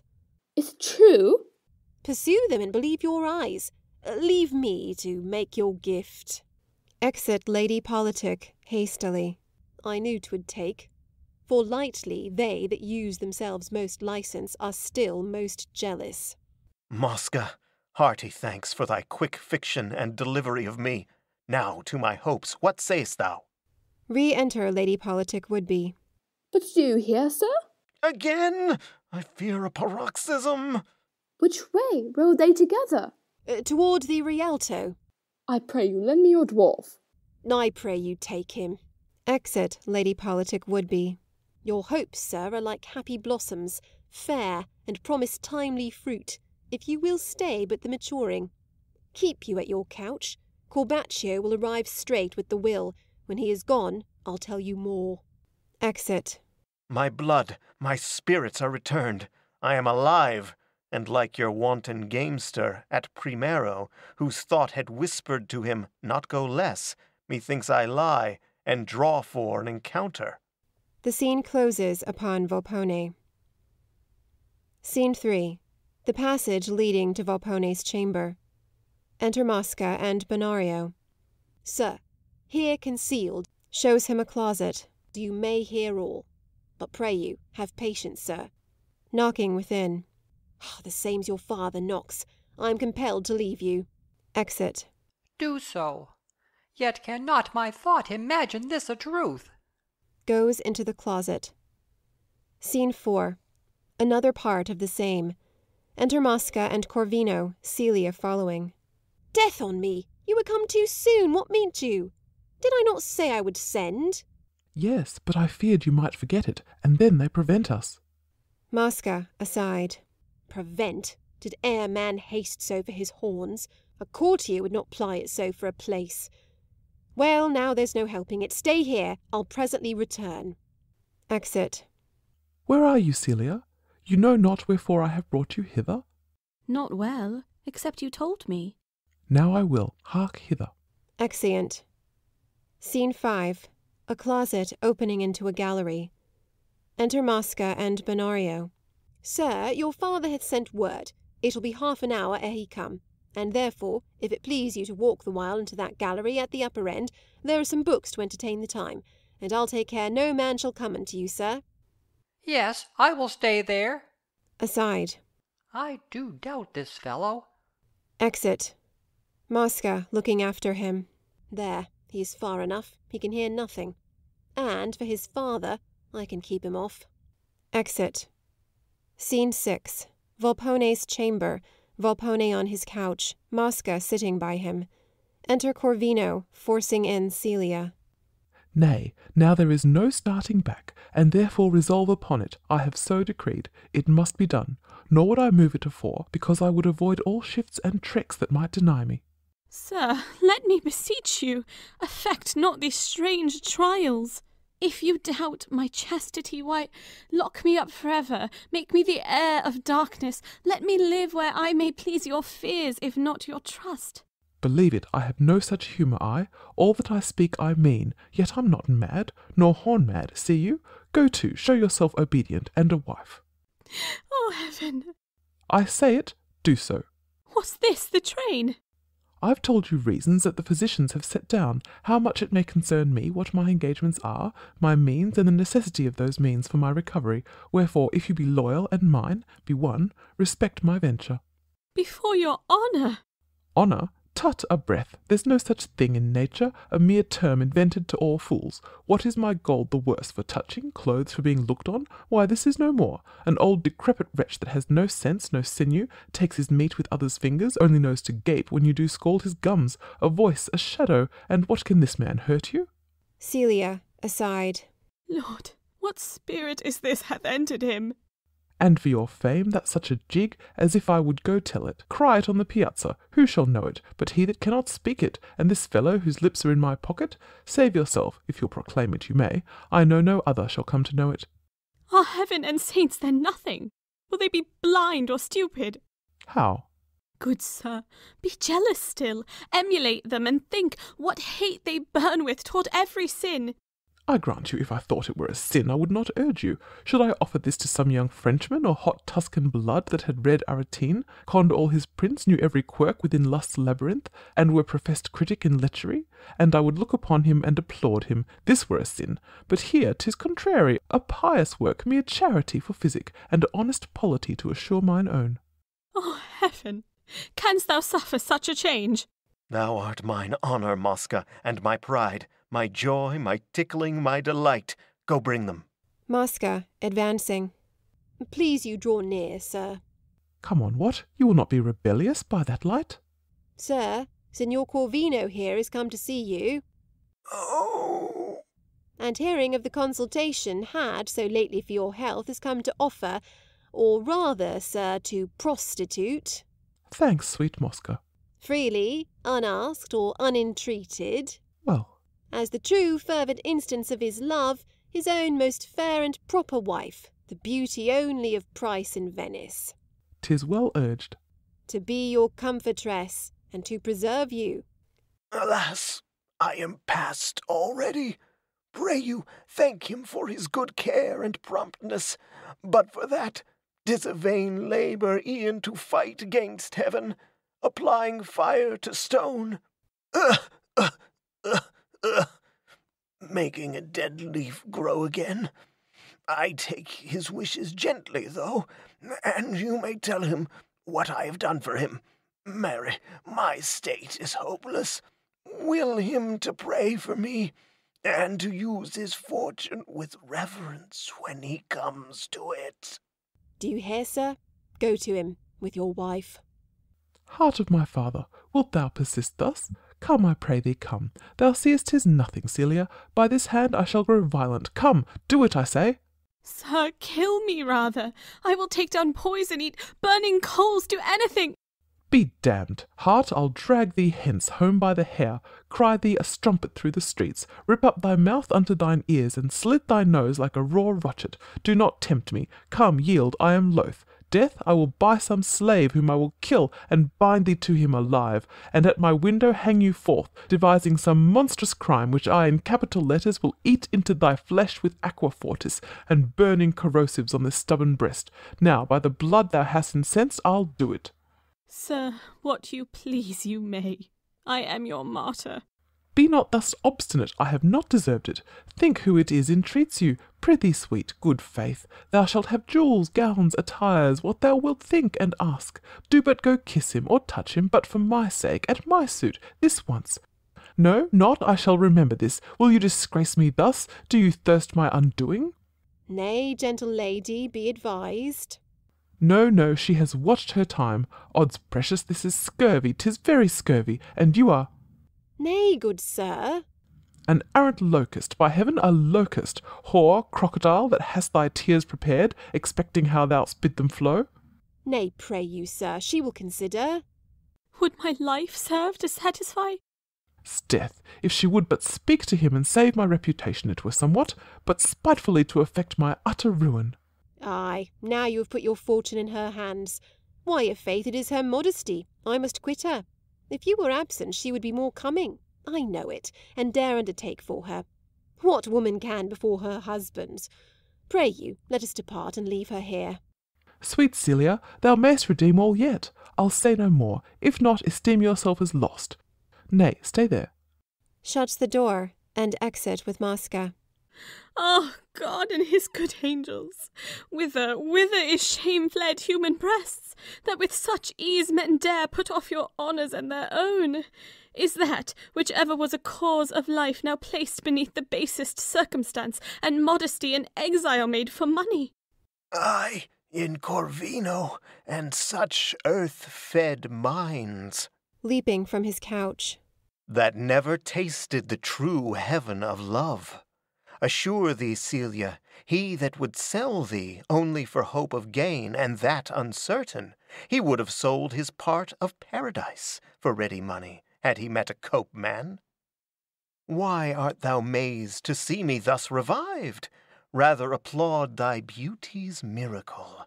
'Tis thy great work, that hath, not now alone, but sundry times raised me in several shapes, and but this morning like a mountebank, to see thee at thy window. Ay, before I would have left my practice, for thy love, in varying figures, I would have contended with the blue Proteus, or the horned flood. Now art thou welcome. Sir! Nay, fly me not, nor let thy false imagination that I was bedrid make thee think I am so. Thou shalt not find it. I am now as fresh, as hot, as high, and in as jovial plight as when in that so celebrated scene at recitation of our comedy, for entertainment of the great Valois, I acted young Antinous, and attracted the eyes and ears of all the ladies present to admire such graceful gesture, note, and footing. Sings. Come, my Celia, let us prove, while we can, the sports of love. Time will not be ours forever, he at length our good will sever. Spend not then his gifts in vain, suns that set may rise again. But if once we lose this light, 'Tis with us perpetual night. Why should we defer our joys? Fame and rumor are but toys. Cannot we delude the eyes of a few poor household spies, or his easier ears beguile, thus removed by our wile? 'Tis no sin love's fruits to steal, but the sweet thefts to reveal. To be taken, to be seen, these have crimes accounted been. Oh, some serene blast me, or dire lightning strike this my offending face. Why droops my Celia? Thou hast, in place of a base husband, found a worthy lover. Use thy fortune well, with secrecy and pleasure. See, behold what thou art queen of. Not in expectation, as I feed others, but possessed and crowned. See here, a rope of pearl, and each more orient than that the brave Egyptian queen caroused. Dissolve and drink them. See, a carbuncle may put out both the eyes of our Saint Mark. A diamond would have brought Lolita Paulina when she came in like starlight, hid with jewels that were the spoils of provinces. Take these and wear and lose them, yet remains an earring to purchase them again, and this whole state. A gem but worth a private patrimony is nothing. We will eat such at a meal. The heads of parrots, tongues of nightingales, the brains of peacocks and of ostriches shall be our food. And, could we get the phoenix, though nature lost her kind, she were our dish. Good sir, these things might move a mind affected with such delights, but I, whose innocence is all I can think wealthy or worthy enjoying, and which once lost I have not to lose beyond it, cannot be taken with these sensual baits. If you have conscience... 'Tis the beggar's virtue. If thou hast wisdom, hear me, Celia. Thy baths shall be the juice of July flowers, spirit of roses and of violets, the milk of unicorns, and panther's breath gathered in bags and mixed with Cretan wines. Our drink shall be prepared gold and amber, which we will take until my roof whirl round with the vertigo.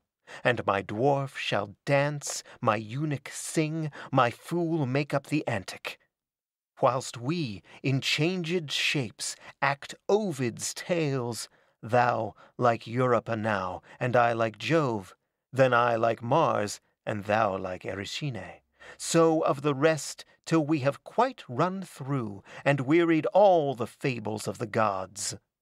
Then will I have thee in more modern forms, attired like some sprightly dame of France, brave Tuscan lady, or proud Spanish beauty. Sometimes unto the Persian Sophie's wife, or the Grand Signior's mistress, and for change to one of our most artful courtesans, or some quick Negro or cold Russian. And I will meet thee in as many shapes, where we may so transfuse our wandering souls out at our lips and score up sums of pleasures. Sings. That the curious shall not know how to tell them as they flow, and the envious when they find what their number is behind. If you have ears that will be pierced, or eyes that can be opened, a heart that may be touched, or any part that yet sounds man about you, if you have touch of holy saints or heaven, do me the grace to let me escape. If not, be bountiful and kill me. You do know I am a creature hither ill betrayed by one whose shame I would forget it were. If you will deign me neither of these graces, yet feed your wrath, sir, rather than your lust. It is a vice comes nearer manliness. And punish that unhappy crime of nature which you miscall my beauty. Flay my face, or poison it with ointments for seducing your blood to this rebellion. Rub these hands with what may cause an eating leprosy, even to my bones and marrow. Anything that may disfavour me, save in my honour. And I will kneel to you, pray for you, pay down 1,000 hourly vows, sir, for your health. Report and think you virtuous. Think me cold? frozen and impotent, and so report me? That I had Nestor's hernia, thou wouldst think. I do degenerate and abuse my nation to play with opportunity thus long. I should have done the act, and then have parleyed. Yield, or I'll force thee. Seizes her. Oh, just God! In vain! Benario, rushing in. Forbear, foul ravisher, libidinous swine! Free the forced lady, or thou diest, impostor! But that I'm loth to snatch thy punishment out of the hand of justice, thou shouldst yet be made the timely sacrifice of vengeance before this altar and this dross thy idol. Lady, let's quit the place. It is the den of villainy. Fear not, you have a guard, and he, ere long, shall meet his just reward. Exeunt Benario and Celia. Fall on me, roof, and bury me in ruin. Become my grave that wert my shelter. Oh, I am unmasked, unspirited, undone, betrayed to beggary, to infamy. Enter Mosca, wounded and bleeding. Oh, where shall I run? Most wretched shame of men to beat out my unlucky brains. Here. What? Dost thou bleed? Oh, that his well-driven sword had been so courteous to have cleft me down unto the navel. Ere I live to see my life, my hopes, my spirits, my patron, all thus desperately engaged by my error. Woe on thy fortune! And my follies, sir. Thou hast made me miserable. And myself, sir. Who would have thought he would have hearkened so? What shall we do? I know not. If my heart could expiate the mischance, I'd pluck it out. Will you be pleased to hang me, or cut my throat? And I'll requite you, sir. Let us die like Romans, since we have lived like Grecians. Knocking within. Hark! Who's there? I hear some footing. Officers, the Sci-fi, come to apprehend us. I do feel the brand hissing already at my forehead. Now mine ears are boring. To your couch, sir. You make that place good, however. Volpone lies down as before. Guilty men suspect what they deserve still. Enter Corbaccio. Signor Corbaccio? Why, how now, Mosca? Oh, undone. Amazed, sir. Your son, I know not by what accident, acquainted with your purpose to my patron, touching your will and making him your heir, entered our house with violence, his sword drawn, sought for you, called you wretch, unnatural, vowed he would kill you. Me? Yes, and my patron. This act shall disinherit him indeed. Here is the will. 'Tis well, sir. Right and well. Be you as careful now for me. Enter Voltore, behind. My life, sir, is not more tended. I am only yours. How does he? Will he die shortly, thinkst thou? I fear he'll outlast May. Today? No, last out May, sir. Couldst thou not give him a dram? Oh, by no means, sir. Nay, I'll not bid you. Voltore, coming forward. This is a knave, I see. Mosca, seeing Voltore. How, Signor Voltore? Aside. Did he hear me? Parasite! Who's that? Oh, sir, most timely welcome. Scarce to the discovery of your tricks, I fear. You are his only, and mine also, are you not? Who? I, sir? You, sir. What device is this about a will? A plot for you, sir. Come, put not your foists upon me. I shall scent them. Did you not hear it? Yes, I hear Corbaccio hath made your patron there his heir. 'Tis true, by my device, drawn to it by my plot, with hope. Your patron should reciprocate? And you have promised? For your good I did, sir. Nay, more, I told his son, brought, hid him here, where he might hear his father pass the deed, being persuaded to it by this thought, sir, that the unnaturalness first of the act, and then his father's oft disclaiming in him, which I did mean to help on, would sure enrage him to do some violence upon his parent, on which the law should take sufficient hold, and you be stated in a double hope. Truth be my comfort, and my conscience, my only aim was to dig you a fortune out of these two old rotten sepulchres. I cry thee mercy, Mosca. Worth your patience and your great merit, sir. And see the change. Why, what success? Most hapless. You must help, sir. Whilst we expected the old raven, in comes Corvino's wife, sent hither by her husband. What, with a present? No, sir, on visitation. I'll tell you how anon. And staying long, the youth he grows impatient, rushes forth, seizeth the lady, wounds me, makes her swear, or he would murder her, that was his vow, to affirm my patron to have done her rape, which how unlike it is, you see, and hence with that pretext he's gone to accuse his father, defame my patron, defeat you. Where is her husband? Let him be sent for, straight. Sir, I'll go fetch him. Bring him to the scrutineo. Sir, I will. This must be stopped. Oh, you do nobly, sir. Alas, 'twas laboured all, sir, for your good, nor was there want of counsel in the plot, but fortune can at any time o'erthrow the projects of 100 learned clerks, sir. Corbaccio, listening. What's that? Will't please you, sir, to go along? Exit Corbaccio, followed by Voltore. Patron, go in, and pray for our success. Volpone rising from his couch. Need makes devotion. Heaven your labour bless. Exeunt. End of Act 3. Act 4, Scene 1. A street. Enter Sir Politic Woodby and Peregrine. I told you, sir, it was a plot. You see what observation is? You mentioned me for some instructions. I will tell you, sir, since we are met here in this height of Venice, some few particulars I have set down, only for this meridian fit to be known of your crude traveller, and they are these. I will not touch, sir, at your phrase or close, for they are old. Sir, I have better. Pardon, I meant as they are themes. Oh, sir, proceed. I'll slander you no more of wit, good sir. First, for your garb. It must be grave and serious, very reserved and locked, not tell a secret on any terms, not to your father, scarce a fable, but with caution.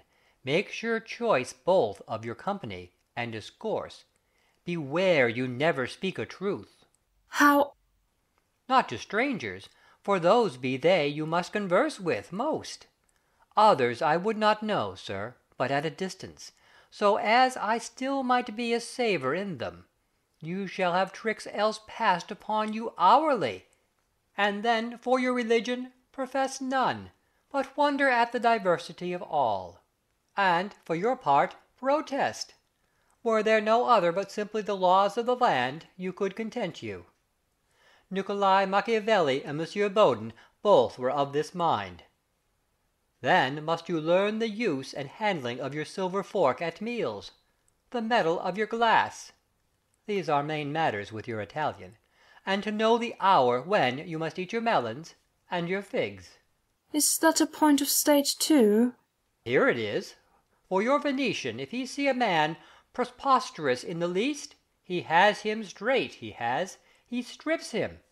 I'll acquaint you, sir, I now have lived here 'tis some 14 months. Within the first week of my landing here, all took me for a citizen of Venice. I knew the form so well. Peregrine, aside. And nothing else.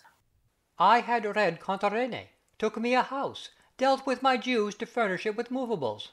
Well, if I could but find one man to mine own heart, whom I durst trust, I would— What? What, sir? Make him rich. Make him a fortune. He should not think again. I would command it. As how?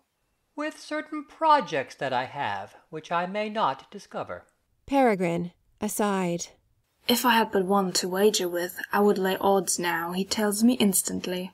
One is, and that I care not greatly who knows, to serve the state of Venice with red herrings for 3 years, and, at a certain rate, from Rotterdam, where I have correspondence. There's a letter sent me from one of the States, and to that purpose. He cannot write his name, but that's his mark. He's a chandler?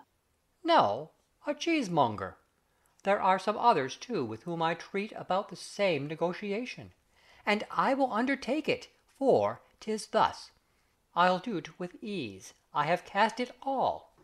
Your hoy carries but 3 men in her, and a boy, and she shall make me 3 returns a year, So, if there come but one of 3, I save. If 2, I can default. But this is now if my main project fail. Then you have others.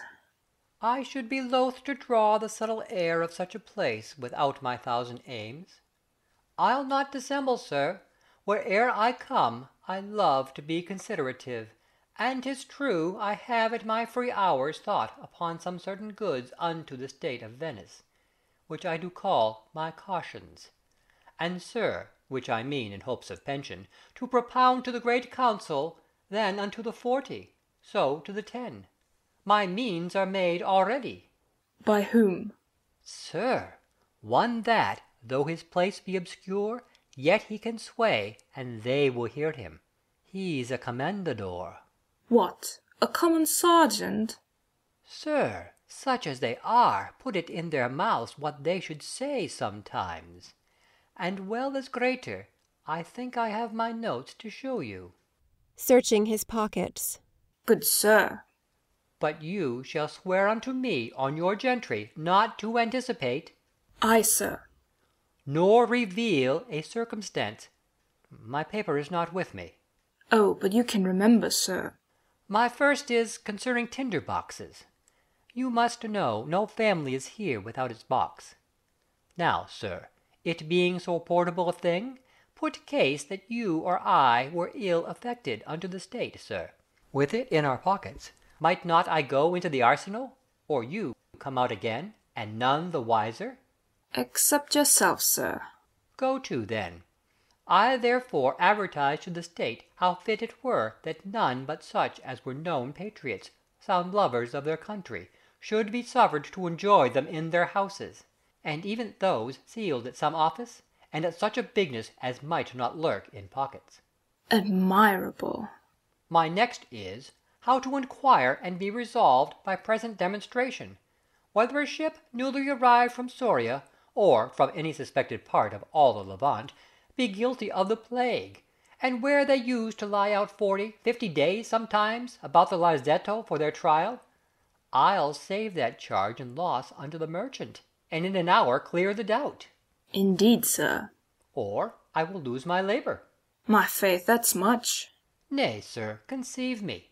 It will cost me in onions some 30 livres. Which is £1 sterling. Beside my waterworks. For this I do, sir. First, I bring in your ship 'twixt 2 brick walls, but those the state shall venture. On the one I strain me a fair tarpaulin, and in that I stick my onions, cut in halves.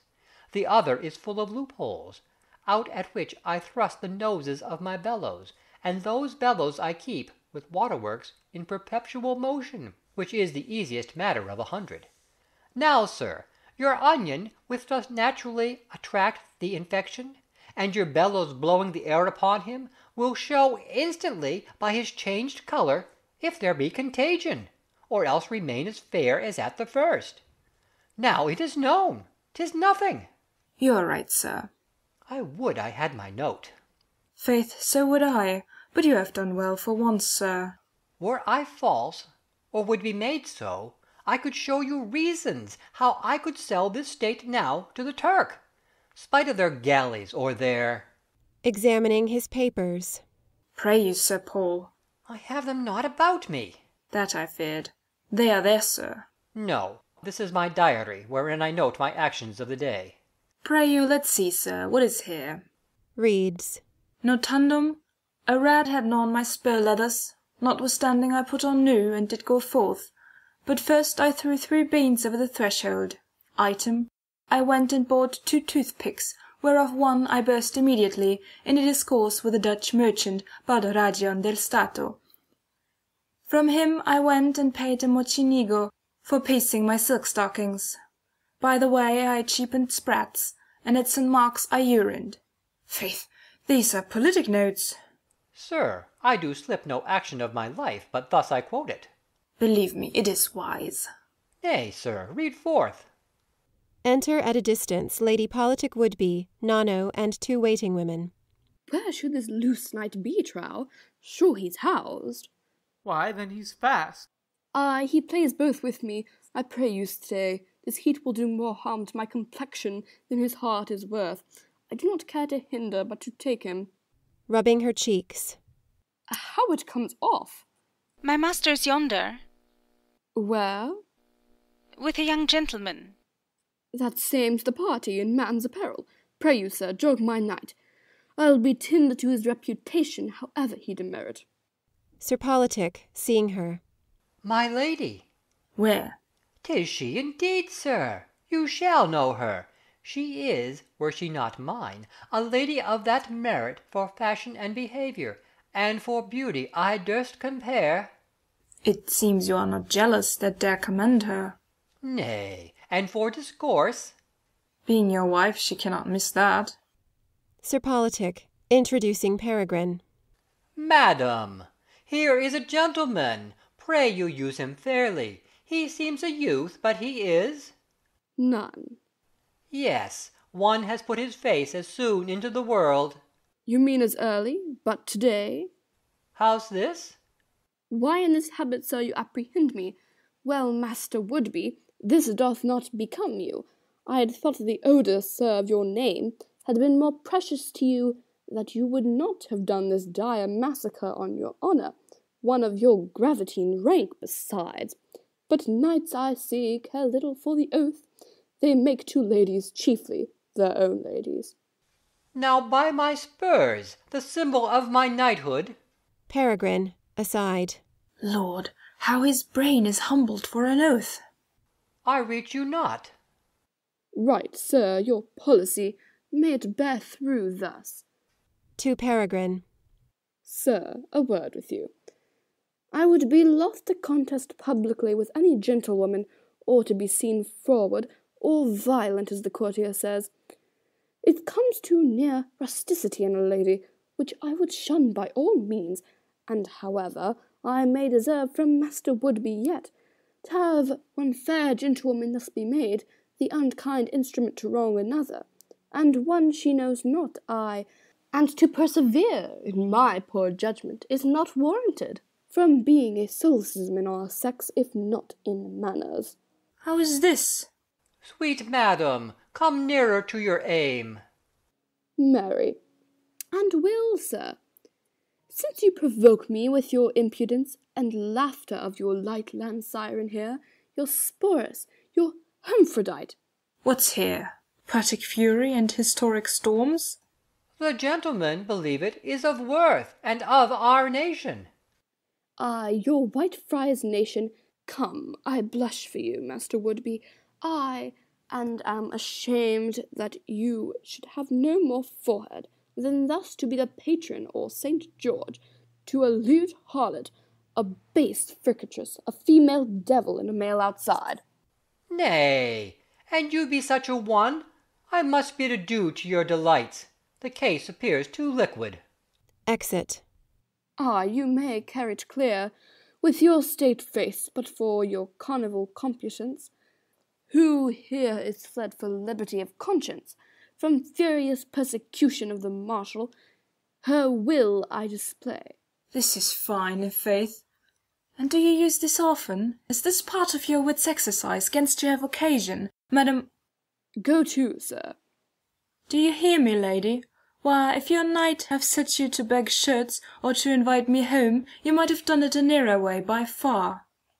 This cannot work you out of my snare. Why, am I in it then? Indeed, your husband told me you were fair, and so you are, only your nose inclines, that side that's next the sun, to the queen apple. This cannot be endured by any patience. Enter Mosca.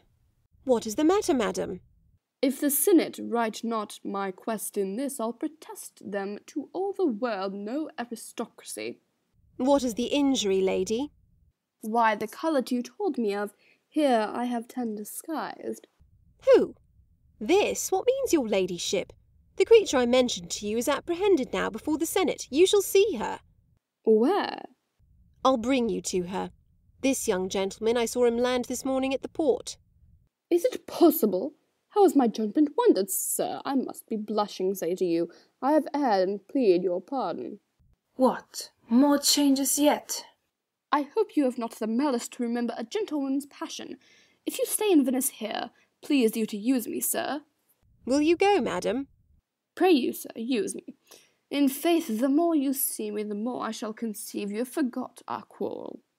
Exeunt Lady Woodby, Mosca, Nonno, and waiting women. This is rare. Sir Politic Woodby? No, Sir Politic Bawd. To bring me thus acquainted with his wife? Well, why, Sir Paul, since you have practised thus upon my freshmanship, I'll try your salt-head, what proof it is against a counterplot. Exit. Scene 2. The Scrutineo, or Senate House. Enter Voltore, Corbaccio, Corvino, and Mosca. Well, now you know the carriage of the business, your constancy is all that is required unto the safety of it. Is the lie safely conveyed amongst us? Is that sure? Knows every man his burden? Yes. Then shrink not. But knows the advocate the truth? Oh, sir, by no means. I devised a formal tale that salved your reputation. But be valiant, sir. I fear no one but him, that this his pleading should make him stand for a co-heir. Co-halter? Hang him. We will but use his tongue, his noise, as we do croakers here. Aye, what shall he do? When we have done, you mean? Yes. Why, we'll think.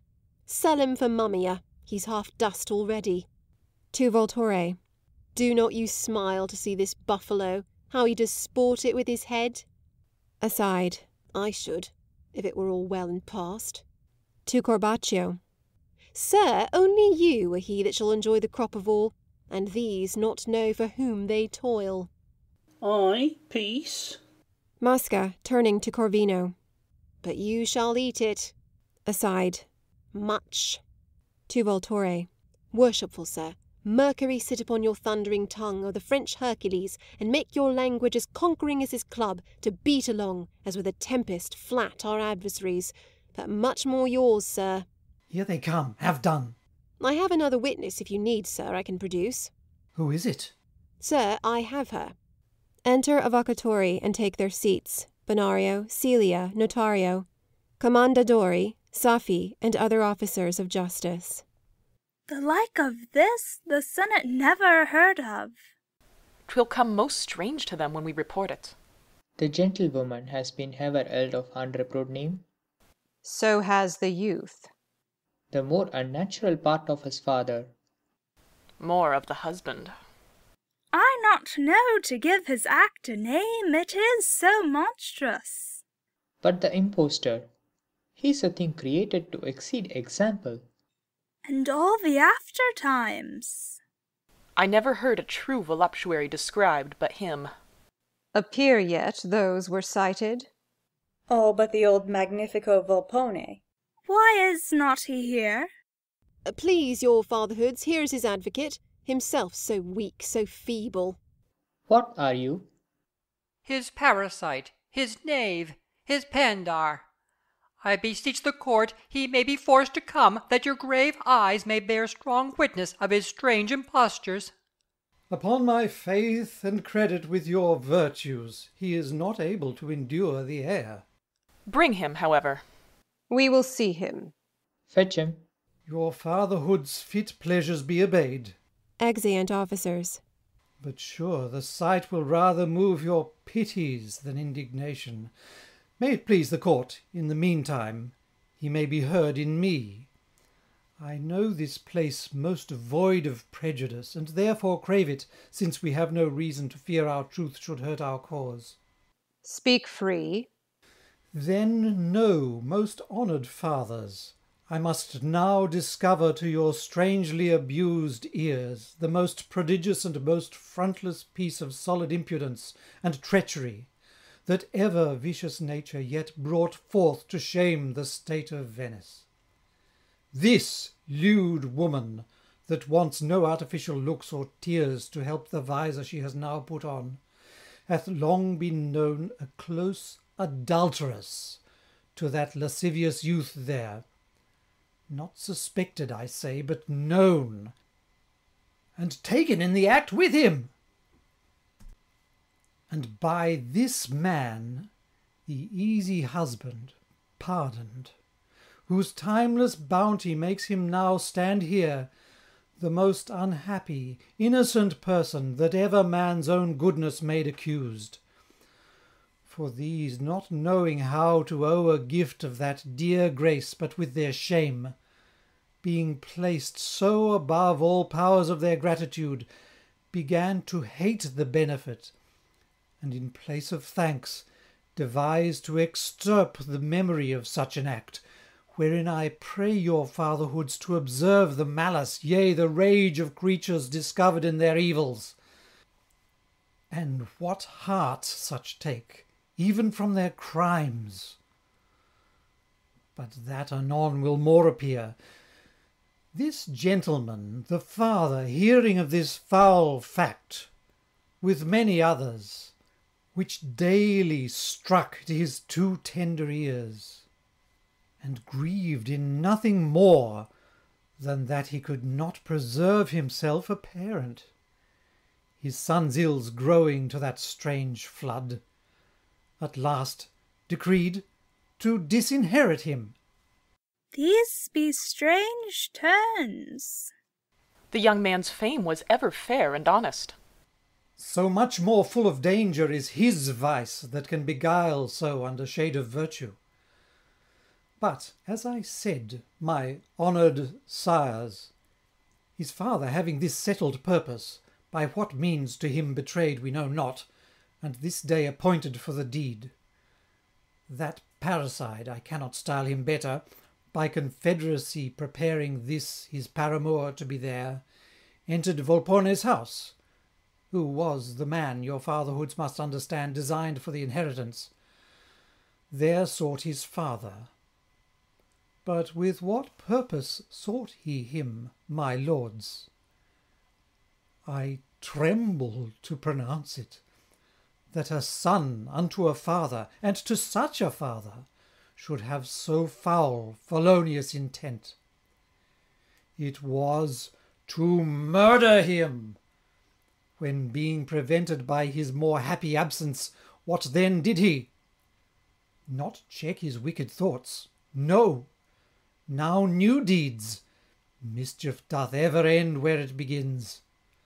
An act of horror, fathers. He dragged forth the aged gentleman that had there lain bedrid 3 years and more, out of his innocent couch, naked upon the floor, there left him, wounded his servant in the face, and with this strumpet, the stale to his forged practice, who was glad to be so active, I shall here desire your fatherhoods to note but my recollections as most remarkable, thought at once to stop his father's ends, discredit his free choice in the old gentleman, redeem themselves by laying infamy upon this man, to whom, with blushing, they should owe their lives. What proofs have you of this? Most honoured fathers, I humbly crave there be no credit given to this man's mercenary tongue. Forbear. His soul moves in his fee. Oh, sir. This fellow, for 6 souls more, would plead against his Maker. You do forget yourself. Nay, nay, grave fathers, let him have scope. Can any man imagine that he will spare his accuser that would not have spared his parent? Well, produce your proofs. I would I could forget I were a creature. Signor Corbaccio. Corbaccio comes forward. What is he? The father. Has he had an oath? Yes. What must I do now? Your testimony's craved. Speak to the knave. I'll have my mouth first stopped with earth. My heart abhors his knowledge. I disclaim in him. But for what cause? The mere portent of nature. He is an utter stranger to my loins. Have they made you to this? I will not hear thee. Monster of men, swine, goat, wolf, parasite, speak not, thou viper. Sir, I will sit down. and rather wish my innocence should suffer than I resist the authority of a father. Signor Corvino. Corvino comes forward. This is strange. Who's this? The husband. Is he sworn? He is. Speak then. This woman, please your fatherhoods, is a whore of most hot exercise, more than a partridge, upon record. No more. Neighs like a jennet. Preserve the honour of the court. I shall, and modesty of your most reverend ears, and yet I hope that I may say these eyes have seen her glued unto that piece of cedar, that fine well-timbered gallant, and that here the letters may be read through the horn that make the story perfect. Excellent, sir. Corvino, aside to Mosca. There's no shame in this now, is there? None. Or if I said I hope that she were onward to her damnation, if there be a hell greater than whore and woman, a good Catholic may make the doubt. His grief hath made him frantic. Remove him hence. Look to the woman. Celia swoons. Rare, prettily feigned again. Stand from about her. Give her the air. Third avocatore, to Mosca. What can you say? My wound, may it please your wisdoms, speaks for me, received in aid of my good patron, when he missed his sought-for father, when that well-taught dame had her cue given her to cry out a rape. Oh, most late impudence! Fathers! Sir, be silent. You had your hearing free, so must they theirs. I do begin to doubt the imposture here. This woman has too many moods. Grave fathers, she is a creature of a most professed and prostituted lewdness. Most impetuous, unsatisfied grave fathers. May her feignings not take your wisdoms. But this day she baited a stranger, a grave knight, with her loose eyes, and more lascivious kisses. This man saw them together on the water in a gondola. Here is the lady herself that saw them too, without, who then had in the open streets pursued them, but for saving her knight's honour. Produce that lady. Let her come. Exit Mosca. These things, they strike with wonder. I am turned a stone. Re-enter Mosca with Lady Woodby. Be resolute, madam. Ay, this same is she. Pointing to Celia. Out, thou Shamlon harlot! Now thine eyes vie with tears with the hyena. Darest thou look upon my wronged face? I cry your pardons, I fear. I have forgettingly transgressed against the dignity of the court. No, madam. And have been exorbitant. You have not, lady. These proofs are strong. Surely, I had no purpose to scandalize your honours or my sexes. We do believe it. Surely you may believe it. Madam, we do. Indeed you may, my breeding is not so coarse. We know it. To offend with pertinency. Lady. Such a presence, no surely.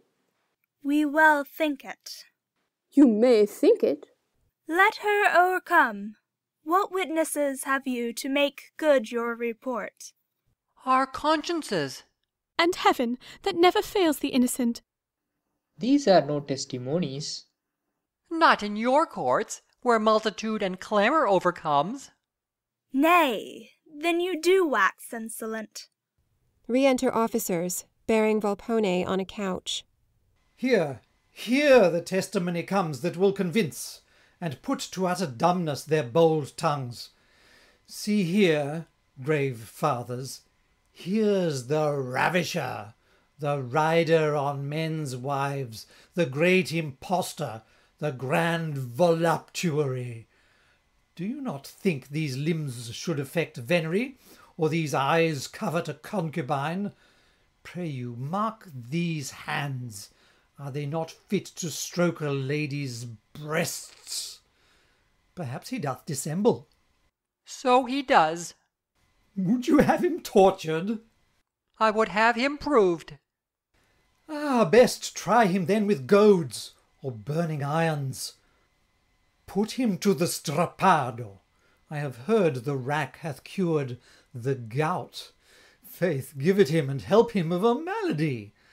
Be courteous, I'll undertake before these honoured fathers, he shall have yet as many left diseases as she has known adulterers, or thou strumpets.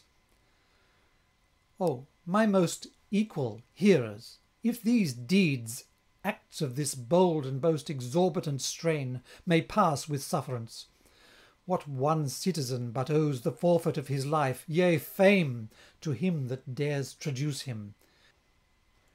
Which of you are safe, my honoured fathers? I would ask with leave of your grave fatherhoods if their plot have any face or colour like to truth, or if, unto the dullest nostril here, it smell not rank and most abhorred slander. I crave your care of this good gentleman, whose life is much endangered by their fable. And as for them, I will conclude with this, that vicious persons, when they are hot and fleshed in impious acts, their constancy abounds. Damned deeds are done with greatest confidence. Take them to custody, and sever them. 'Tis pity two such prodigies should live. Let the old gentleman be returned with care. Exeunt officers with Volpone. I'm sorry our credulity hath wronged him. These are two creatures. I've an earthquake in me. Their shame, even in their cradles, fled their faces. Fourth Avocatore to Voltore. You have done a worthy service to the state, sir, in their discovery. You shall hear ere night what punishment the court decrees upon them. Exeunt Avocatore, Notario, and officers with Benario and Celia. We thank your fatherhoods. How like you it? Rare. I'd have your tongue, sir, tipped with gold for this. I'd have you be the heir to the whole city. The earth I'd have want men, ere you want living. They're bound to erect your statue in St. Mark's. Signor Corvino, I would have you go and show yourself that you have conquered. Yes. It was much better that you should profess yourself a cuckold thus, than that the other should have been proved. Nay, I considered that. Now it is her fault. Then it had been yours. True, I do doubt this advocate still. I' faith you need not. I dare ease you of that care. I trust thee, Mosca. Exit. As your own soul, sir. Mosca? Now for your business, sir. How? Have you business? Yes, yours, sir. Oh, none else? None else, not I. Be careful, then. Rest you with both your eyes, sir. Dispatch it. Instantly. And look that all whatever be put in, jewels, plate, monies, household stuff, bedding, curtains. Curtain rings, sir. Only the advocate's fee must be deducted. I'll pay him now. You'll be too prodigal. Sir, I must tender it. 2 check wines as well. No, 6, sir. 'Tis too much. He talked a great while. You must consider that, sir. Well, there's 3. I'll give it him. Do so. And there's for thee. Exit. Mosca, aside. Bountiful bones. What horrid strange offence did he commit against nature in his youth, worthy this age? To Voltore. You see, sir, how I work into your ends. Take you no notice? No. I'll leave you. Exit. All is yours, the devil and all, good advocate. Madam, I'll bring you home. No, I'll go see your patron. That you shall not. I'll tell you why. My purpose is to urge my patron to reform his will, and for the zeal you have shown today, whereas before you were but third or fourth, you shall be now put in the first, which would appear as begged if you were present. Therefore... You shall sway me.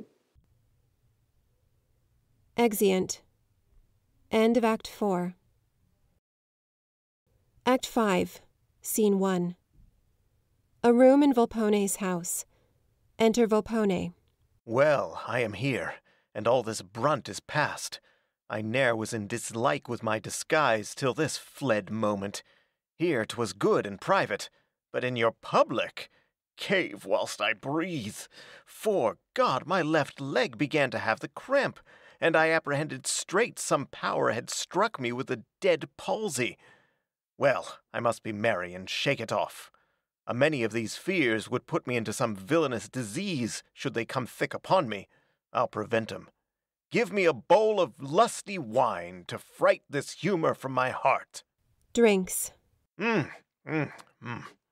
almost gone already. I shall conquer.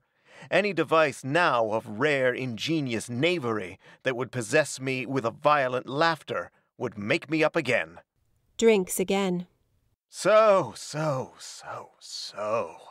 This heat is life. 'Tis blood by this time. Mosca! Enter Mosca.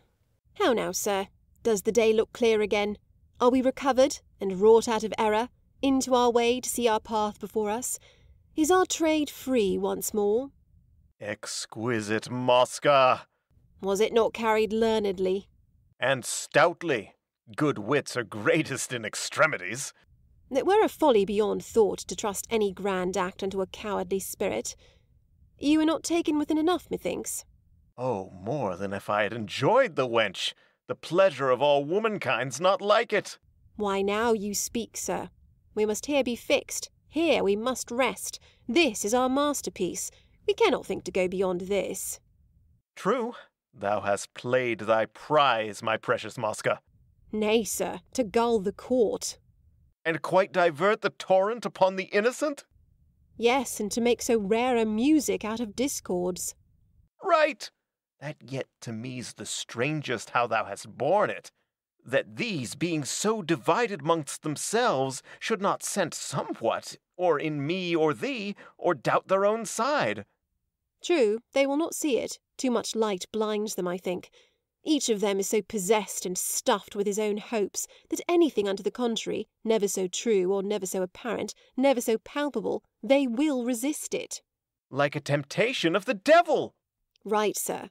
Merchants may talk of trade, and your great signors of land that yields well, but if Italy have any glebe more fruitful than these fellows, I am deceived. Did not your advocate rare? Oh, my most honoured fathers, my grave fathers, under correction of your fatherhoods, what face of truth is here? If these strange deeds may pass, most honoured fathers. I had much ado to forbear laughing. It seemed to me you sweat, sir. In troth, I did a little. But confess, sir, were you not daunted?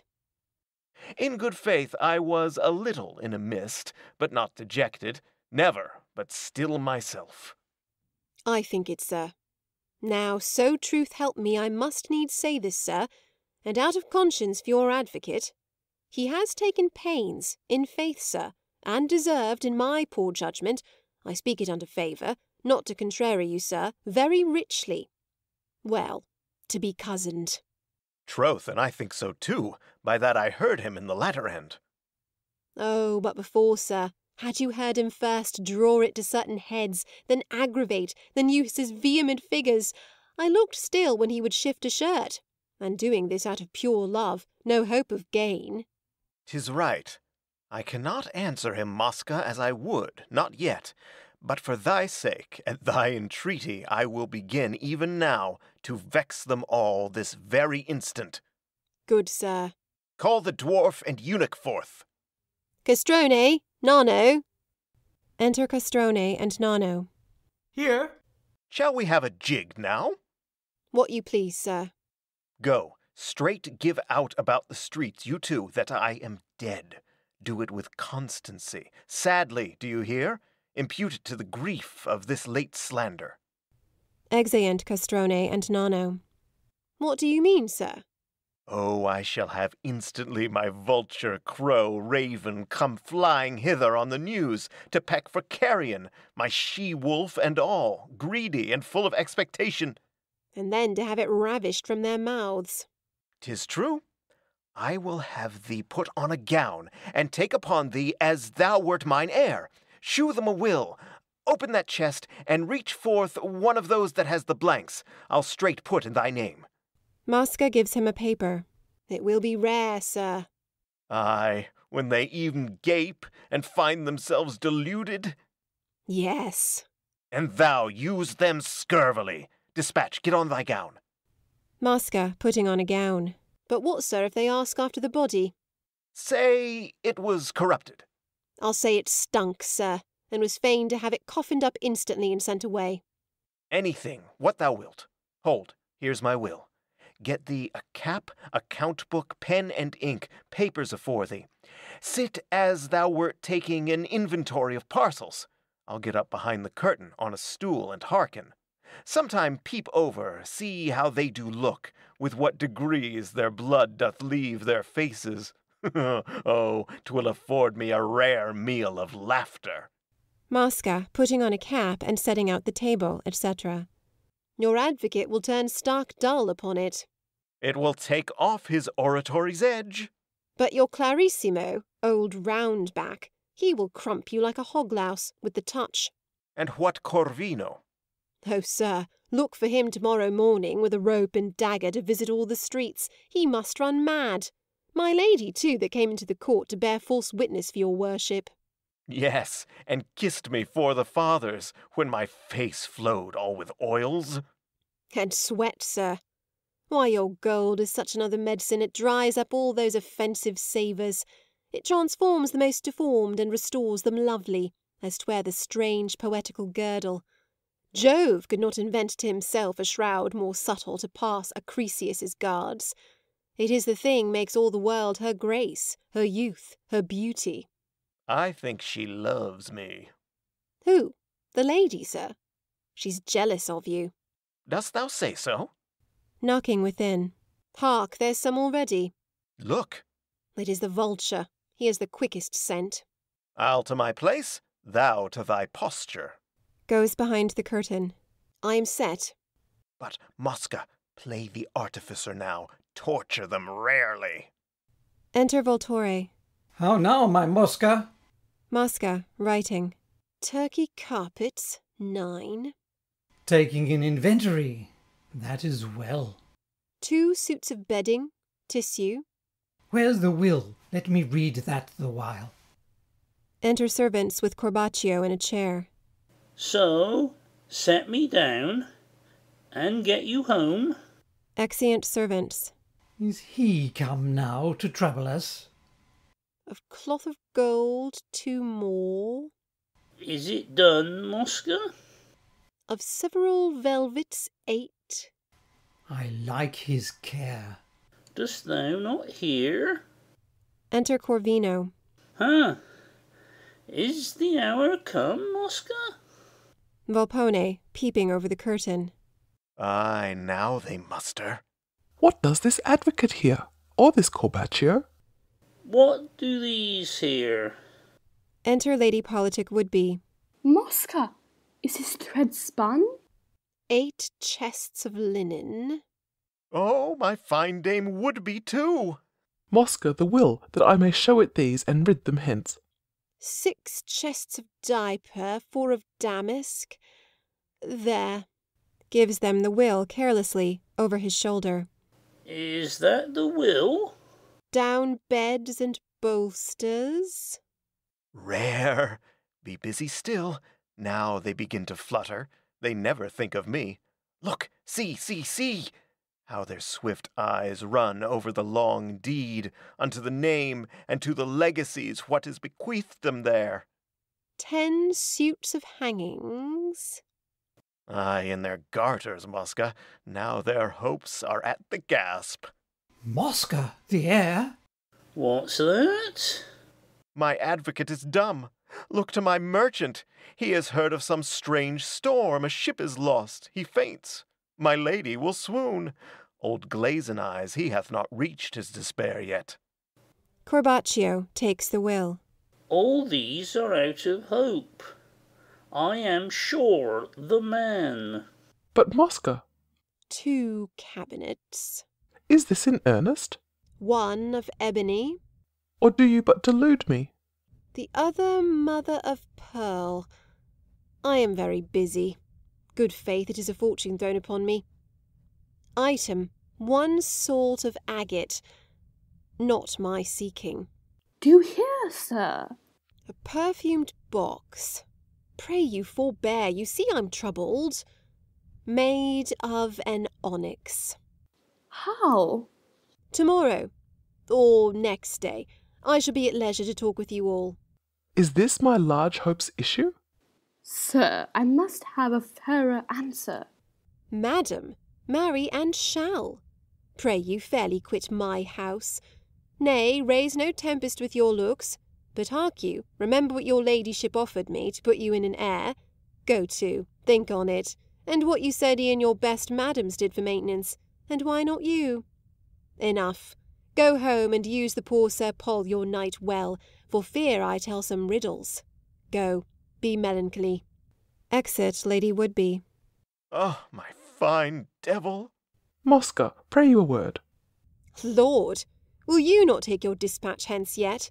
Methinks of all you should have been the example. Why should you stay here? With what thought? What promise?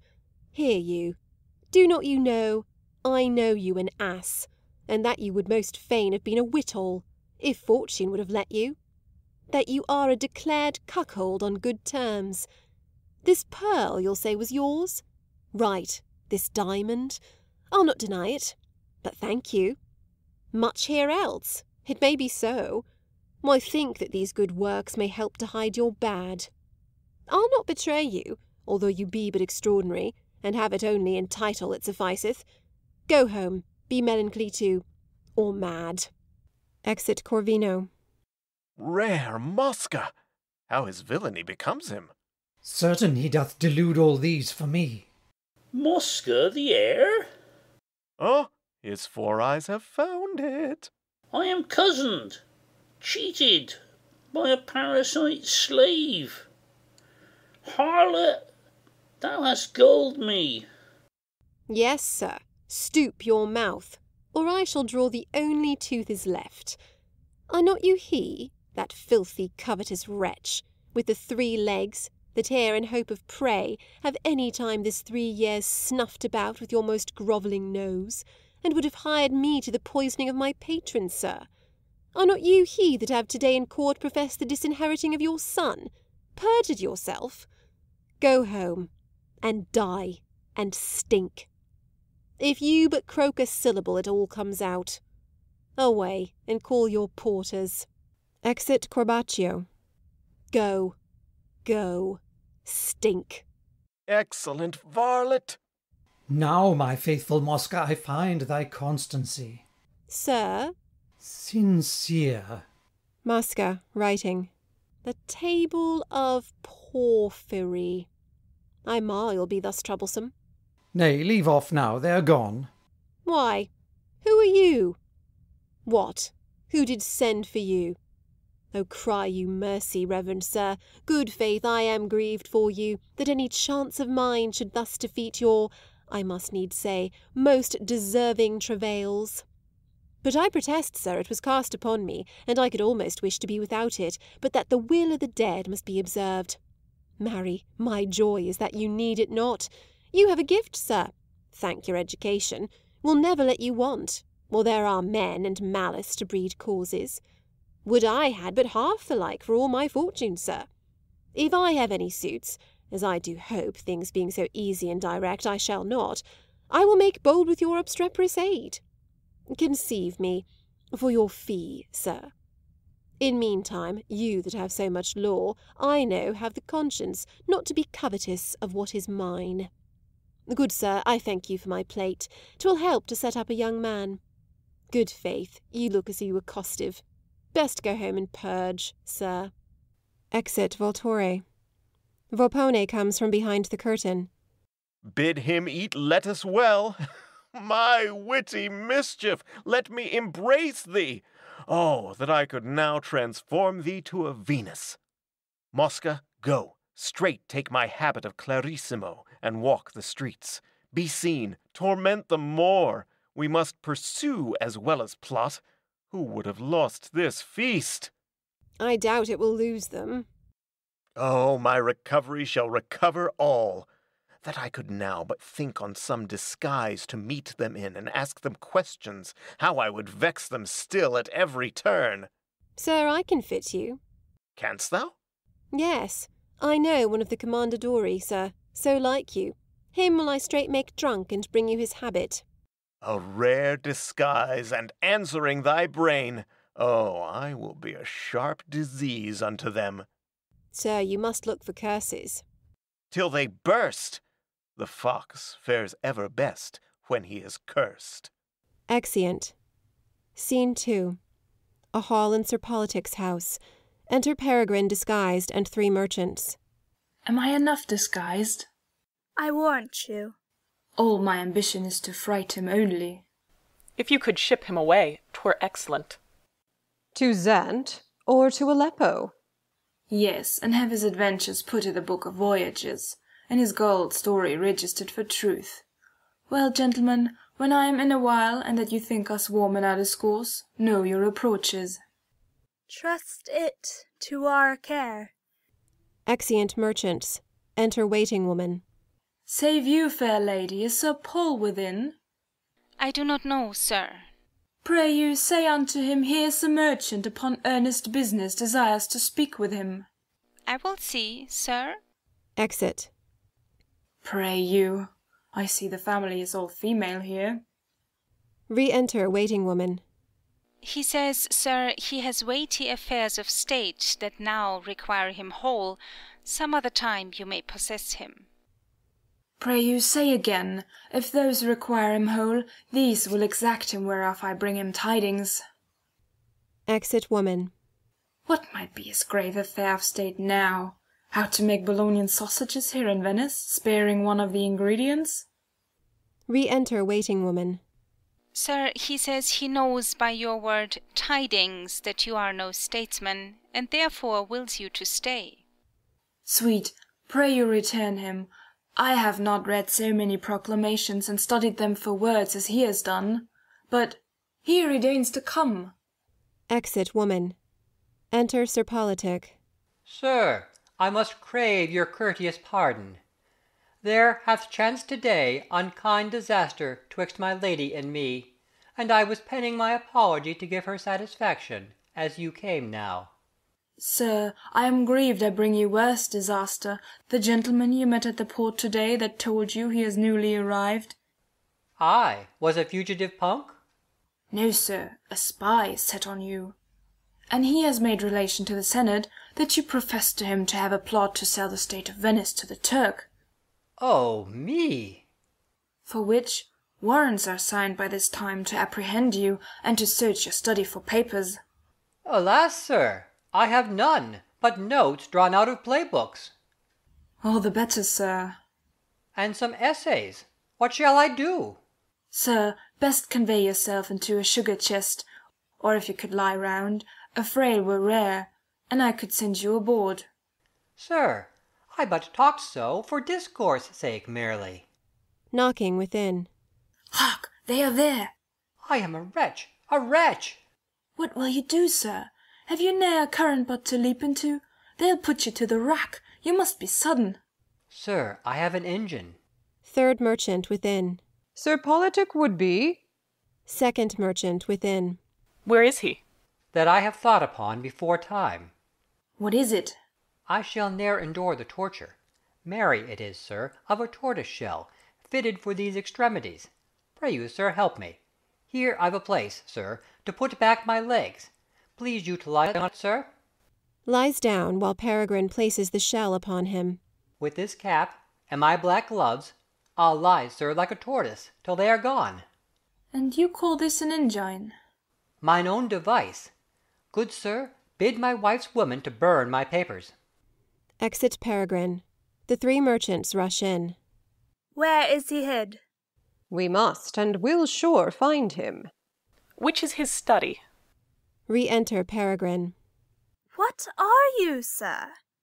I am a merchant that came here to look upon this tortoise. How? Saint Mark, what beast is this?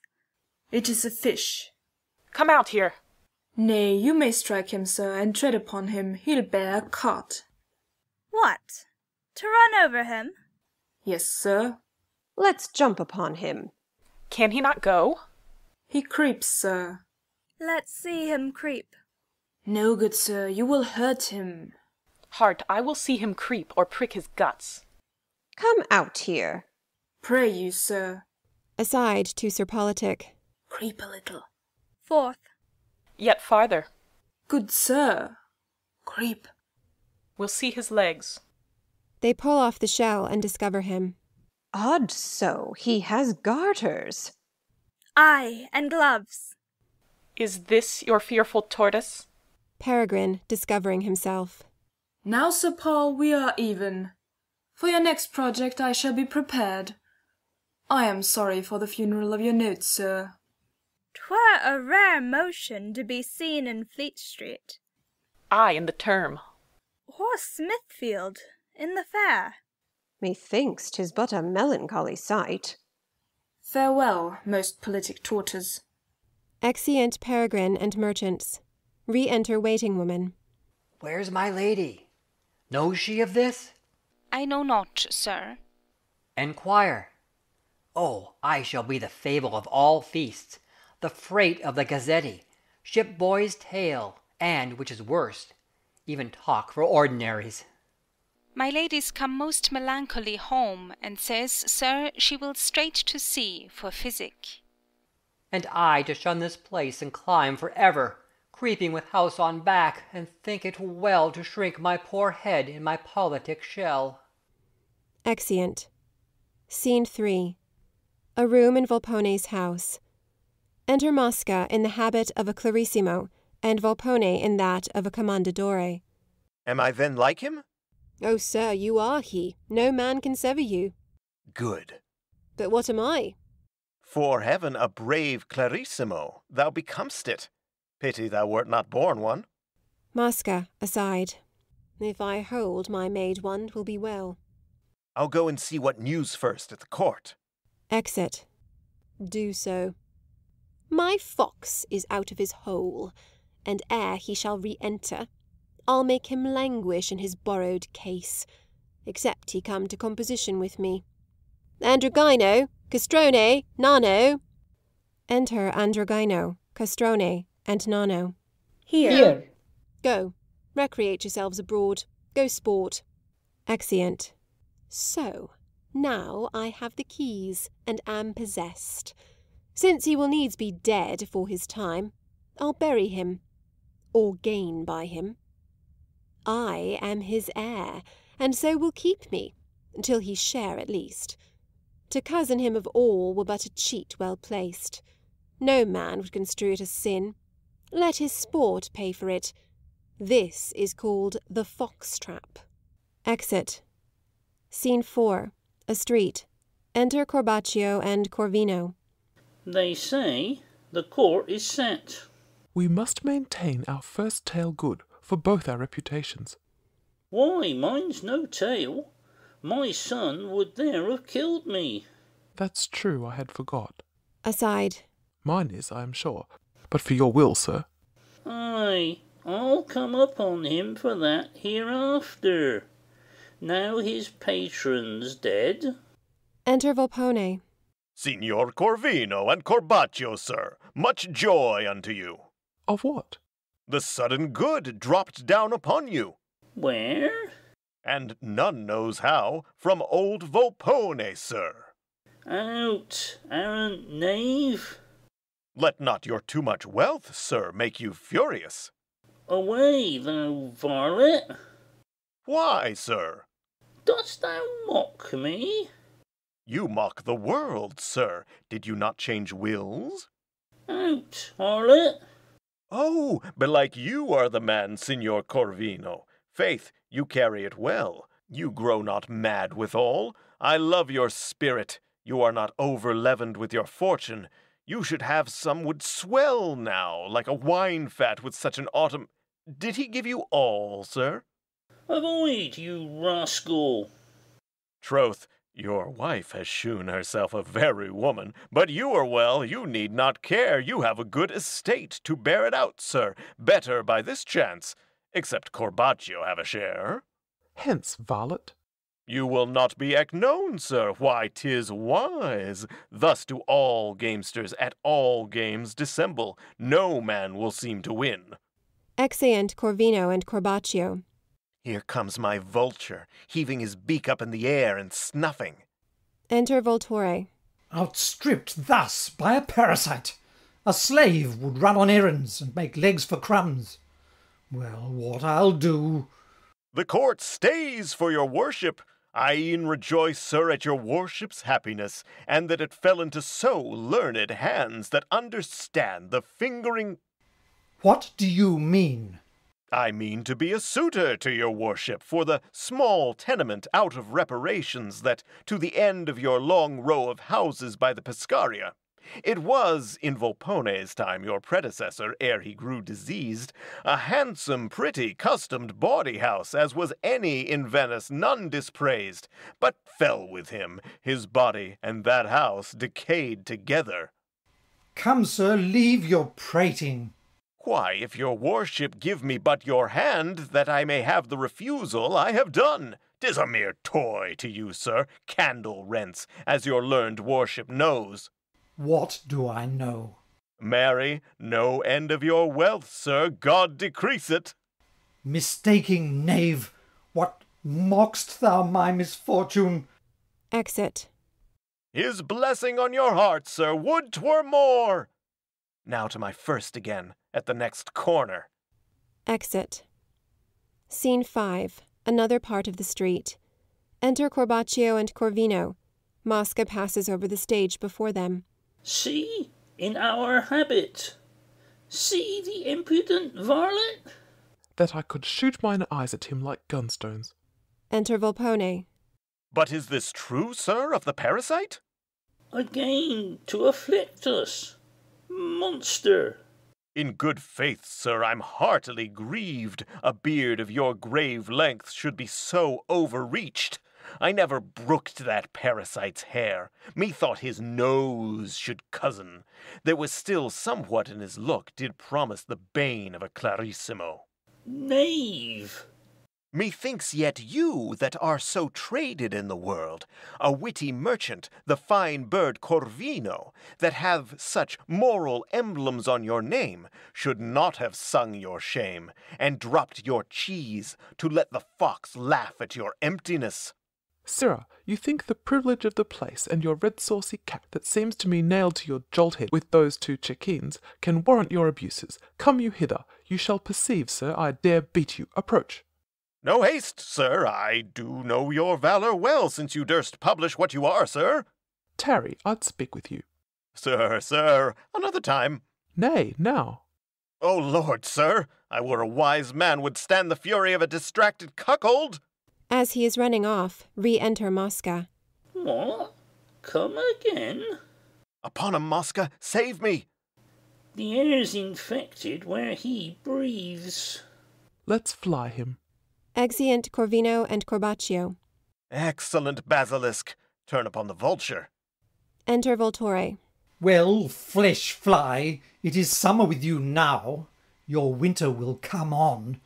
Good advocate, prithee not rail, nor threaten out of place thus. Thou'lt make a solecism, as madam says. Get you a big inn more, your brain breaks loose. Exit. Well, sir. Would you have me beat the insolent slave, throw dirt upon his first good clothes?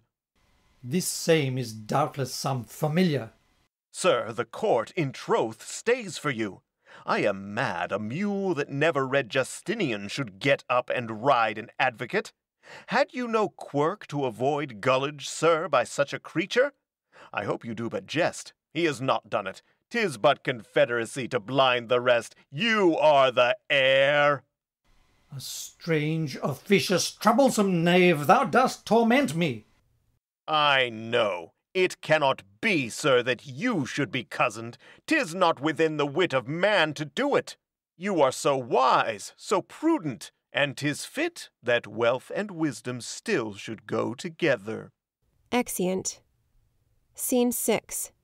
The Scrutineo, or Senate House. Enter Avvocatori, Notario, Bonario, Celia, Corbaccio, Corvino, Commendadori, Safi, etc. Are all the parties here? All but the advocate.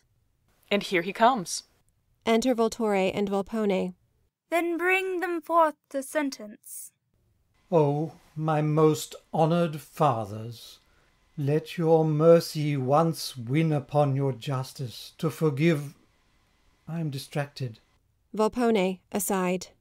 What will he do now? Oh, I know not which to address myself to first, whether your fatherhoods or these innocents. Corvino, aside. Will he betray himself? Whom equally I have abused, out of most covetous ends. The man is mad. What's that? He is possessed. For which, now struck in conscience, here, I prostrate myself at your offended feet, for pardon. Arise. Oh, heaven, how just thou art! Volpone, aside. I am caught in mine own noose. Corvino, to Corbaccio. Be constant, sir. Naught now can help but impudence. Speak forward. Silence. It is not passion in me, reverend fathers, but only conscience. Conscience, my good sires, that makes me now tell truth. That parasite, that knave, hath been the instrument of all. Where is that knave? Fetch him. I go. Exit. Grave fathers, this man's distracted. He confessed it now, for hoping to be old Volpone's heir, who is now dead. How? Is Volpone dead? Dead since, grave fathers. Oh, sure vengeance! Stay. Then he was no deceiver? Oh, no, none. The parasite, grave fathers. He does speak out of mere envy, 'cause the servants made the thing he gaped for. Please your fatherhoods, this is the truth, though I'll not justify the other, but he may be some deal faulty. Ay, to your hopes as well as mine, Corvino, but I'll use modesty. Pleaseth your wisdoms to view these certain notes, and but confer them. As I hope favour, they shall speak clear truth. The devil has entered him. Or bides in you. We have done ill by a public officer to send for him, if he be heir. For whom? Him that they call the parasite. 'Tis true, he is a man of great estate now left. Go you, and learn his name, and say, the court entreats his presence here, but to the clearing of some few doubts. Exit notary. This same's a labyrinth. Stand you unto your first report. My state, my life, my fame. Where is it? Are at the stake. Is yours too? The advocate's a knave, and has a forked tongue. Speak to the point. So is the parasite too. This is confusion. I do beseech your fatherhoods, read but those. Giving them the papers. And credit nothing the false spirit hath writ. It cannot be, but he's possessed, grave fathers. The scene closes. Scene 7. A street. Enter Volpone. To make a snare for mine own neck, and run my head into it wilfully, with laughter, when I had newly scaped, was free and clear out of mere wantonness. Oh, the dull devil was in this brain of mine when I devised it, and Mosca gave it second. He must now help to sear up this vein, or we bleed dead. Enter Nonno, Androgino, and Castrone. How now? Who let you loose? Whither go you now? What, to buy gingerbread, or to drown kittlings? Sir, Master Mosca called us out of doors, and bid us all go play, and took the keys. Yes. Did Master Mosca take the keys? Why so? I'm farther in. These are my fine conceits. I must be merry with a mischief to me. What a vile wretch was I, that could not bear my fortune soberly. I must have my crotchets and my conundrums. Well, go you and seek him. His meaning may be truer than my fear. Bid him he straight come to me to the court. Thither will I, and if 't be possible, unscrew my advocate upon new hopes. When I provoked him, then I lost myself. Exeunt. Scene 8. The Scrutineo or Senate House. Avvocatori, Bonario, Celia, Corbaccio, Corvino, Commendadori, Safi, etc., as before. These things can ne'er be reconciled. He here, showing the papers, professeth that the gentleman was wronged, and that the gentlewoman was brought thither, forced by her husband, and there left. Most true. How ready is heaven to those that pray! But that Volpone should have ravished her he holds utterly false, knowing his impotence. Grave fathers, he's possessed. Again I say, possessed. Nay, if there be possession and obsession, he has both. Here comes our officer. Enter Volpone. The parasite will straight be here, grave fathers. You might invent some other name, Sir Warlord. Did not the notary meet him? Not that I know. His coming will clear all. Yet it is misty. May't please your fatherhoods. Volpone whispers to Voltore. Sir, the parasite willed me to tell you that his master lives, that you are still the man, your hopes the same, and this was only a jest. How? Sir, to try if you were firm and how you stood affected. Sure he lives? Do I live, sir? Oh, me. I was too violent. Sir, you may redeem it. They said you were possessed. Fall down and seem so. I'll help to make it good. Voltore falls. God bless the man. Stop your wind hard and swell. See, see, see, see! He vomits crooked pins. His eyes are set like a dead hare's hung in a poulter's shop. His mouth's running away. Do you see, senor? Now it is in his belly. Ay, the devil. Now in his throat. Ay, I perceive it plain. Twill out, stand clear, see where it flies in shape of a blue toad with a bat's wings. Do you not see it, sir? What?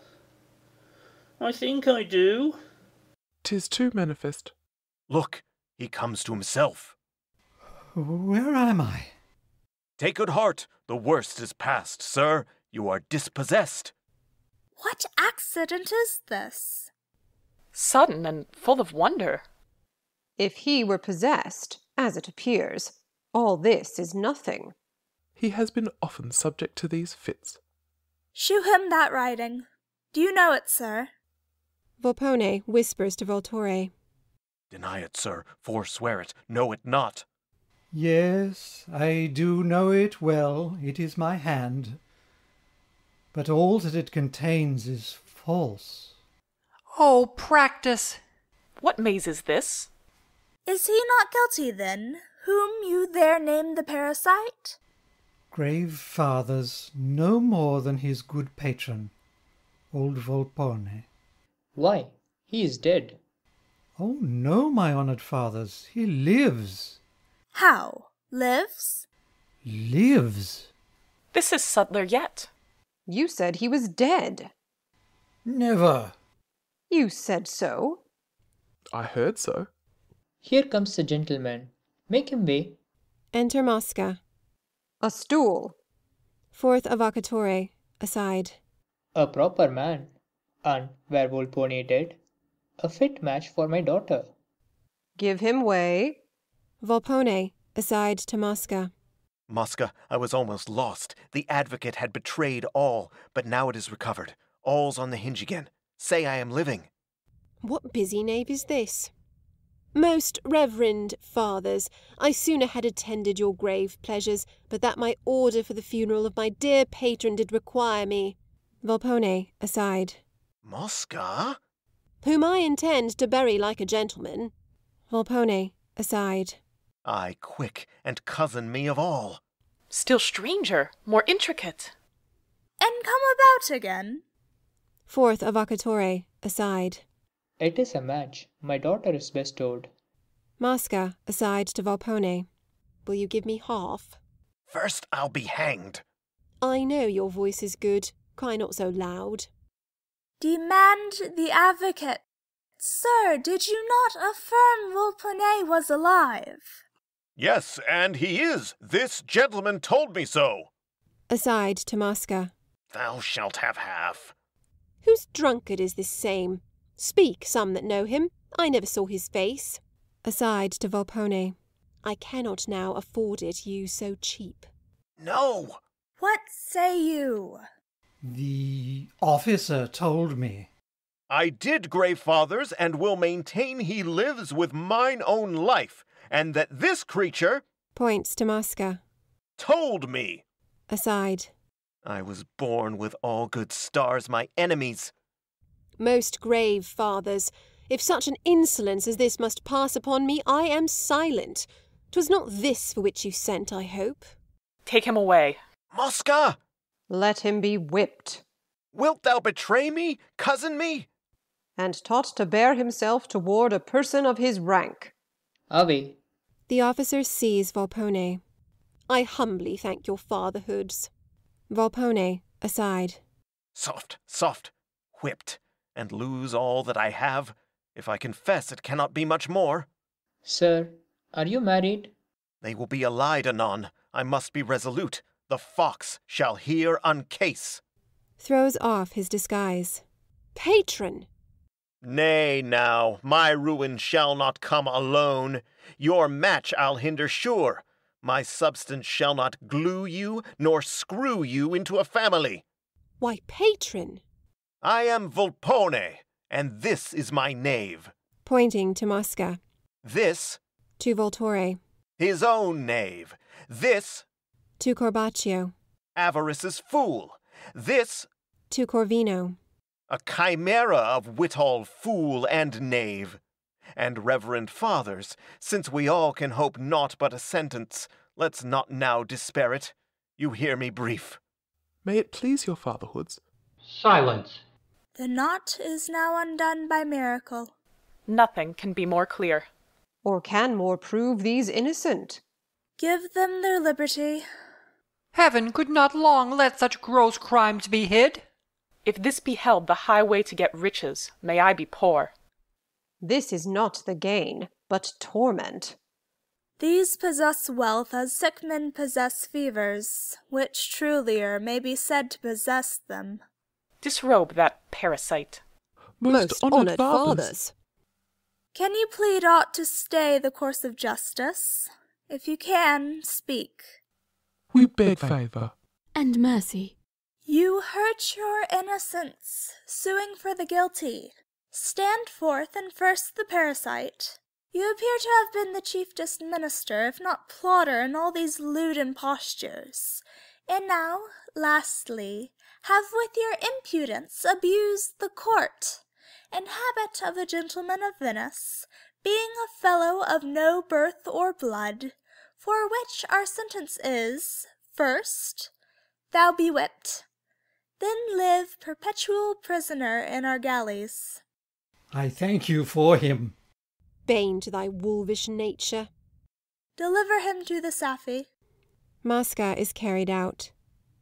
Thou, Volpone, by blood and rank a gentleman, canst not fall under like censure, but our judgment on thee is, that thy substance be all straight confiscate to the hospital of the incurably.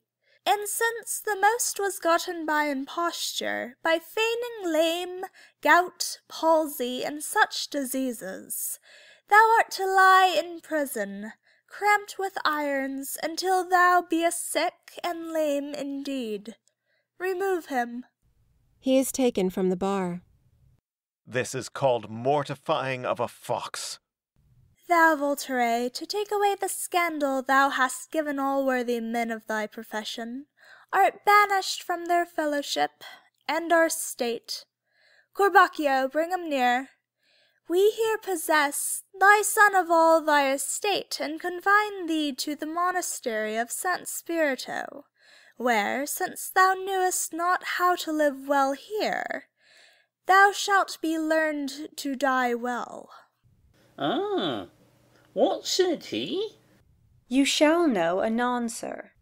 Thou, Corvino, shalt be straight embarked from thine own house, and rode round about Venice, through the Grand Canal, wearing a cap with fair long ass's ears instead of horns, and so to mount a paper pinned on thy breast to the Berlina.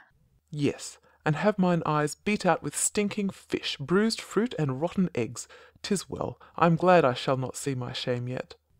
And to exculpate thy wrongs done to thy wife, thou art to send her home to her father, with her dowry troubled. These are all our judgments. Honored fathers, which may not be revoked. Now you begin, when crimes are done, and past, and to be punished, to think what your crimes are, away with them. Let all that see these vices thus rewarded take heart and love to study 'em. Mischiefs feed like beasts, till they are fat, and then they bleed. Exeunt. Volpone comes forward. The seasoning of a play is the applause. Now, though the fox be punished by the laws, he yet doth hope there is no suffering due for any fact which he hath done gainst you. If there be, censure him, here he doubtful stands. If not, fare jovially, and clap your hands. Exit. End of Act 5. End of Volpone, or The Fox, by Ben Jonson.